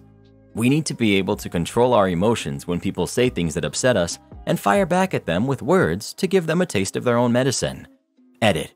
I get that not everyone can come up with witty responses at all times, but I stand by what I said. When you flip out over literal words that someone said to you, you're just showing your lack of self-control. Manager tried throwing me under the bus, so I showed everyone her incompetence. I recently resigned from a toxic workplace as a data analyst at a startup. It was promising at the start, but not long after, I noticed many red flags, including the fact that my manager had absolutely no data analysis or management experience prior to being promoted. How can you manage analysts without knowing basic Excel functions? I ignored those red flags and trusted her leadership because I liked the company's goals. Little did I know this would be the worst decision ever. I basically did all the work for a team for the whole year I was there. When I ran the numbers for reporting and analysis of team performances, she always asked me to dumb it down so she can present it to high-level management. I thought everything was going well because I only got good feedback from her and the rest of the team. About a month ago, a coworker who I don't get along with made a complaint about me, which was absolutely untrue. Manager believed it without investigating, and all of a sudden, I was placed on a PIP. She spouted all types of lies to HR, and when I refuted those claims with written evidence, they doubled down and started gaslighting me. "You're just too negative." I refused to sign and was threatened with termination, so I complied and started building a case against them. I knew she was doing the PIP to terminate me, and she looked for internal candidates to replace me in secret because she was dumb enough to set the meeting up beside me. Once I signed my contract for a new job, I did basically forget all and started working from home. Before my resignation, she asked me to do some reporting for her, so I ran the numbers and sent her the raw data, told her where the files were located, and that she can analyze the data and make the presentation herself. Since she's the data analyst manager, she should know how to do it. She tried reporting me for that, but ultimately backfired because they asked her if the work that I did was actually wrong and was forced to admit she didn't know what she was looking at.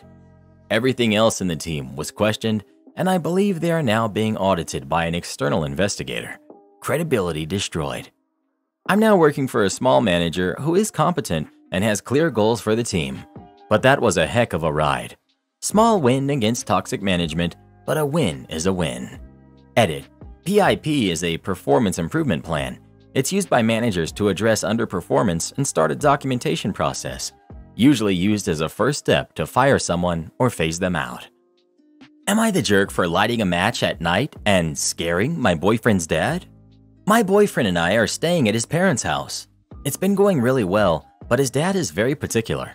He has moments every day where he corrects or instructs the other people in the house on how he wants us to behave. I don't really have a problem with it, but he has a few rules that do make me a little uncomfortable. I don't need to get into why, but I always have stomach issues here.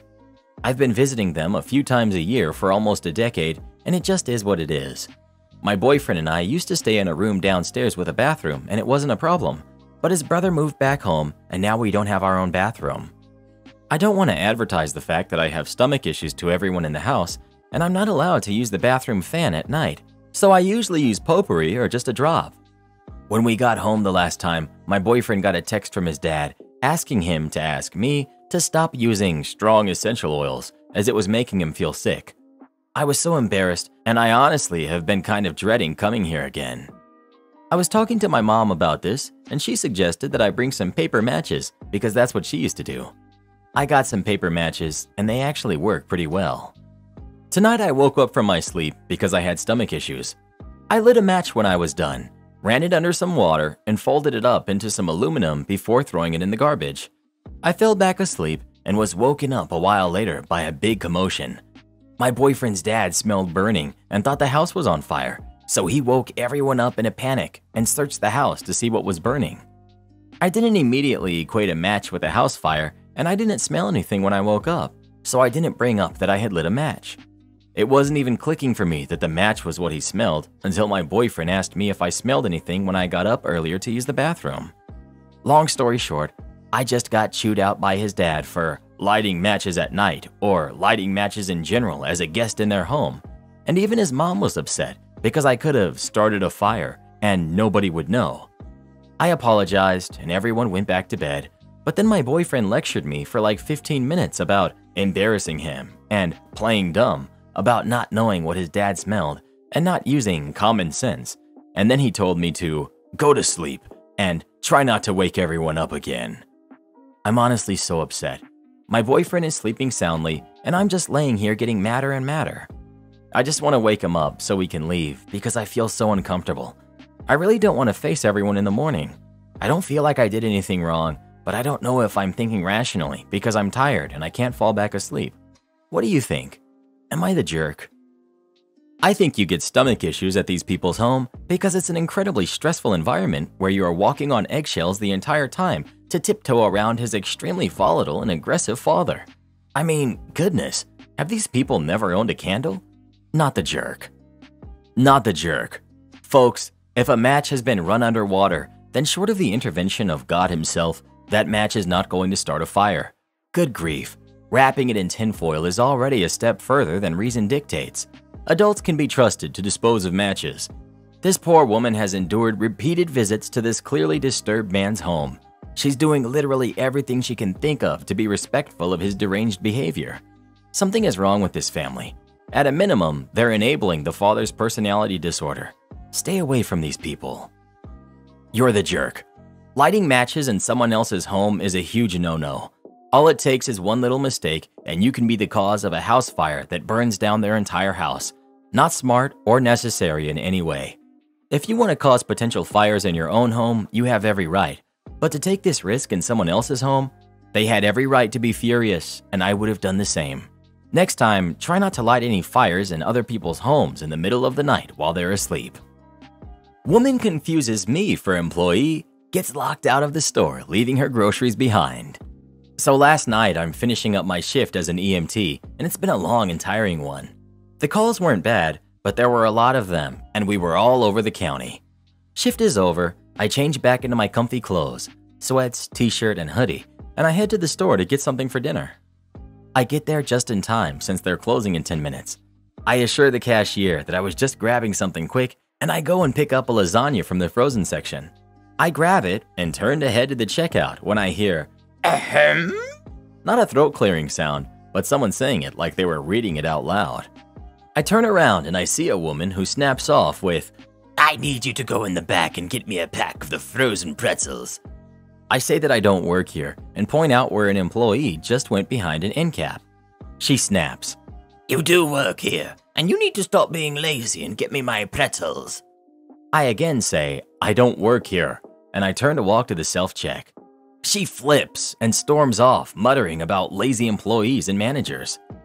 I finish checking out, and I'm grabbing my stuff and leaving when I see her again with the cart and a manager, and she yells, There she is! That's the lazy jerk! And she starts towards me. I'm not even going to engage, and so I hold up my receipt and my one item to the self-check girl and I walk out. I hear the manager raising his voice and saying, Ma'am, ma'am. Turns out she left her cart behind and stormed out of the store to confront me. I get in my car to drive off, but she's standing in front of it, so I can't go anywhere. She's also giving me a lashing that I'm too checked out to really pay attention to. Great, I'm already on my last nerve, and this is just too much. Manager sticks his head out of the door and hollers, Ma'am! She turns and makes a hushing motion towards him. He hollers, "Ma'am," one more time, and she hollers back, saying, "I'm dealing with your employee, since you're too much of a little jerk to do it yourself." He bristles and says, "Madam." She cuts him off with, "Shut up," screeched at the top of her lungs. He shrugs, and I watch him go back inside, fiddle with the locks, flips the sign to closed, and pulls down the shades. As I'm watching this, she gets annoyed that I'm not paying her my full attention, and she yells, "What are you looking at that's so important to ignore me?" I just pointed at the shop and say, "They just closed and locked the doors." I'm not sure what she screamed since it was pretty incoherent, but she did run towards the door. Seeing my chance, I drove off, leaving her pounding on the door and yelling. Am I the jerk for leaving the room when my boyfriend enters? I'm 35, female. My boyfriend is 38, male, and we've been dating for a long time, about 7 years. I moved into his house after a year of dating. He works Monday through Friday, 9 to 5 job. I take contract work, and my days and hours vary week to week. I'm an introvert, but I work with lots of people and basically always have to be on at work, so I absolutely require time to myself to recharge. Early on living together, I like to plan one of my days off on a weekday so I could have the house to myself. But frequently, he'd choose to work from home or take a sick day on that day, and I would get frustrated when he didn't leave for work that day. When I expressed this frustration, he'd get annoyed and angry. I told him that I just need time to myself occasionally. It honestly has nothing to do with him. And he responded, "How could it not have anything to do with me? You just told me you don't want to be around me. Plus, this is my house. I'll be here when I want to be." I adapted and got used to living with less alone time for myself. Things changed during lockdown. He now works from home every day. He gave up some of his hobbies as well, and it feels like he never leaves the house anymore. I still work contract work out of the house, but I know that I will have virtually no time that is truly to myself when I'm home.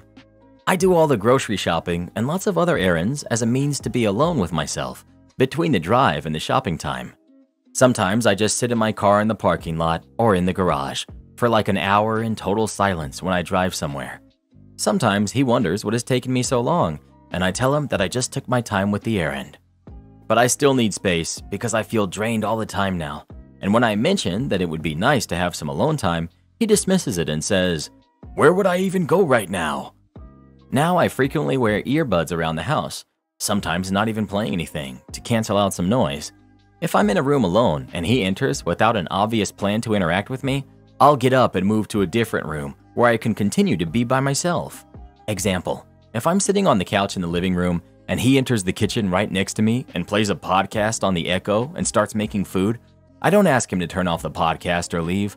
I just silently get up and move to the office. Or if he comes into the office, maybe I'll go down to the basement and sit on the laundry table. I didn't ask him to leave the space or to stop making noise. I simply remove myself to continue my alone time. Sometimes he thinks I'm being passive-aggressive or mad at him and gets frustrated with me. As far as I'm concerned, I've expressed my need to have some space, and if he can't understand, that's on him. I see it as a compromise to have my alone time and meet his needs as well. So, am I the jerk for creating my alone time by whatever means necessary? Edit for clarity. I work out of the house, 2 jobs, 60 to 70 hours per week. Lots of human interaction at both. He works from home full-time since lockdown. To clarify, I don't leave the room every time he walks in. It's once or twice per week when he comes into the space I have specifically put myself in to be alone. Almost always when I get home from work, after saying hi and checking in. For example, "Hey, how was your day?" "That's great. My day was super busy, so I'm heading back downstairs to relax while you finish your work day. Still want tacos for dinner? Yeah? Cool. Let's eat at 5:30 before I leave for job number 2. If he comes down to interact with me, talk to me, help me with whatever I'm working on, then I stay and hang out with him. But when he's just making noise in the room where he knows I'm trying to quietly relax, I do relocate sometimes. Edit 2. Not sure where this idea came from that I live for free in his house, and frankly, I'm not sure why it's relevant. We split all expenses based on our income ratio. I pay 45% and he pays 55% of all expenses, including mortgage, insurance, utilities, internet, groceries, house and yard maintenance, etc. I also really enjoy cooking as a hobby and have some dietary needs, so I do nearly all of the grocery shopping, cooking, meal prep, breakfast, lunch, and dinner to cover both of our meals for about 5 of the days a week. Probably done responding now. Thanks for all the feedback. It's been helpful and insightful, and I appreciate the different perspectives. Peace. You're not the jerk for needing time to yourself, but you need to take a long look in the mirror and ask if this is a relationship that's sustainable. You have to very clearly communicate what you need from your partner and come up with solutions together. And if he can't compromise with you for your benefit, this is not the relationship for you. Respecting your partner's need for space is absolutely necessary. I myself do not need to spend every moment with my partner, and he's very much like your boyfriend. I just had to tell him that I needed time to myself when we were home. He could play his games, and I could watch TV in the living room or read, but I couldn't entertain him all the time. Not the jerk. He is for not letting you have some time to yourself. It's a perfectly reasonable and perfectly normal request. He makes it about him and ignores your needs. You're going to go crazy if you guys don't work this out. If he won't accept that you need some space, do you really want to spend the rest of your life sitting in your car in the garage every time you need to be alone? Everyone sucks here. You both need better communication skills. Tell him outright that you need to be alone and set boundaries for yourself. Maybe set up a day with him where he knows to leave you the heck alone. I'm the exact same way as you. I don't think I can ever live with a partner because my alone time needs are so high. Definitely not the jerk. It sounds like he literally never leaves the house. That would drive me crazy. Can you maybe do a staycation by yourself? You're the jerk. You're upset that your boyfriend is in his house and working from his house, and you don't get alone time again in his house. Your solution to your boyfriend having the audacity to be in his home too much is to childishly leave the room. Move out if it's such a problem and rent an apartment. Honestly, if you think your boyfriend being in his home is a problem, you should end it. He shouldn't be expected to leave his house to accommodate you wanting alone time. The entitlement of you and everyone in the comments mad he won't compromise about being in his house? You paying rent doesn't change anything about it being only his house. At best, you're a tenant, and that's only if you have a contract. Do this next. Tap here on your screen to come see our new podcast playlist, where you'll find thousands of hours of the best stories you've ever heard. Or tap the one on the right. That episode is specifically just for you, based on other videos you've enjoyed the most.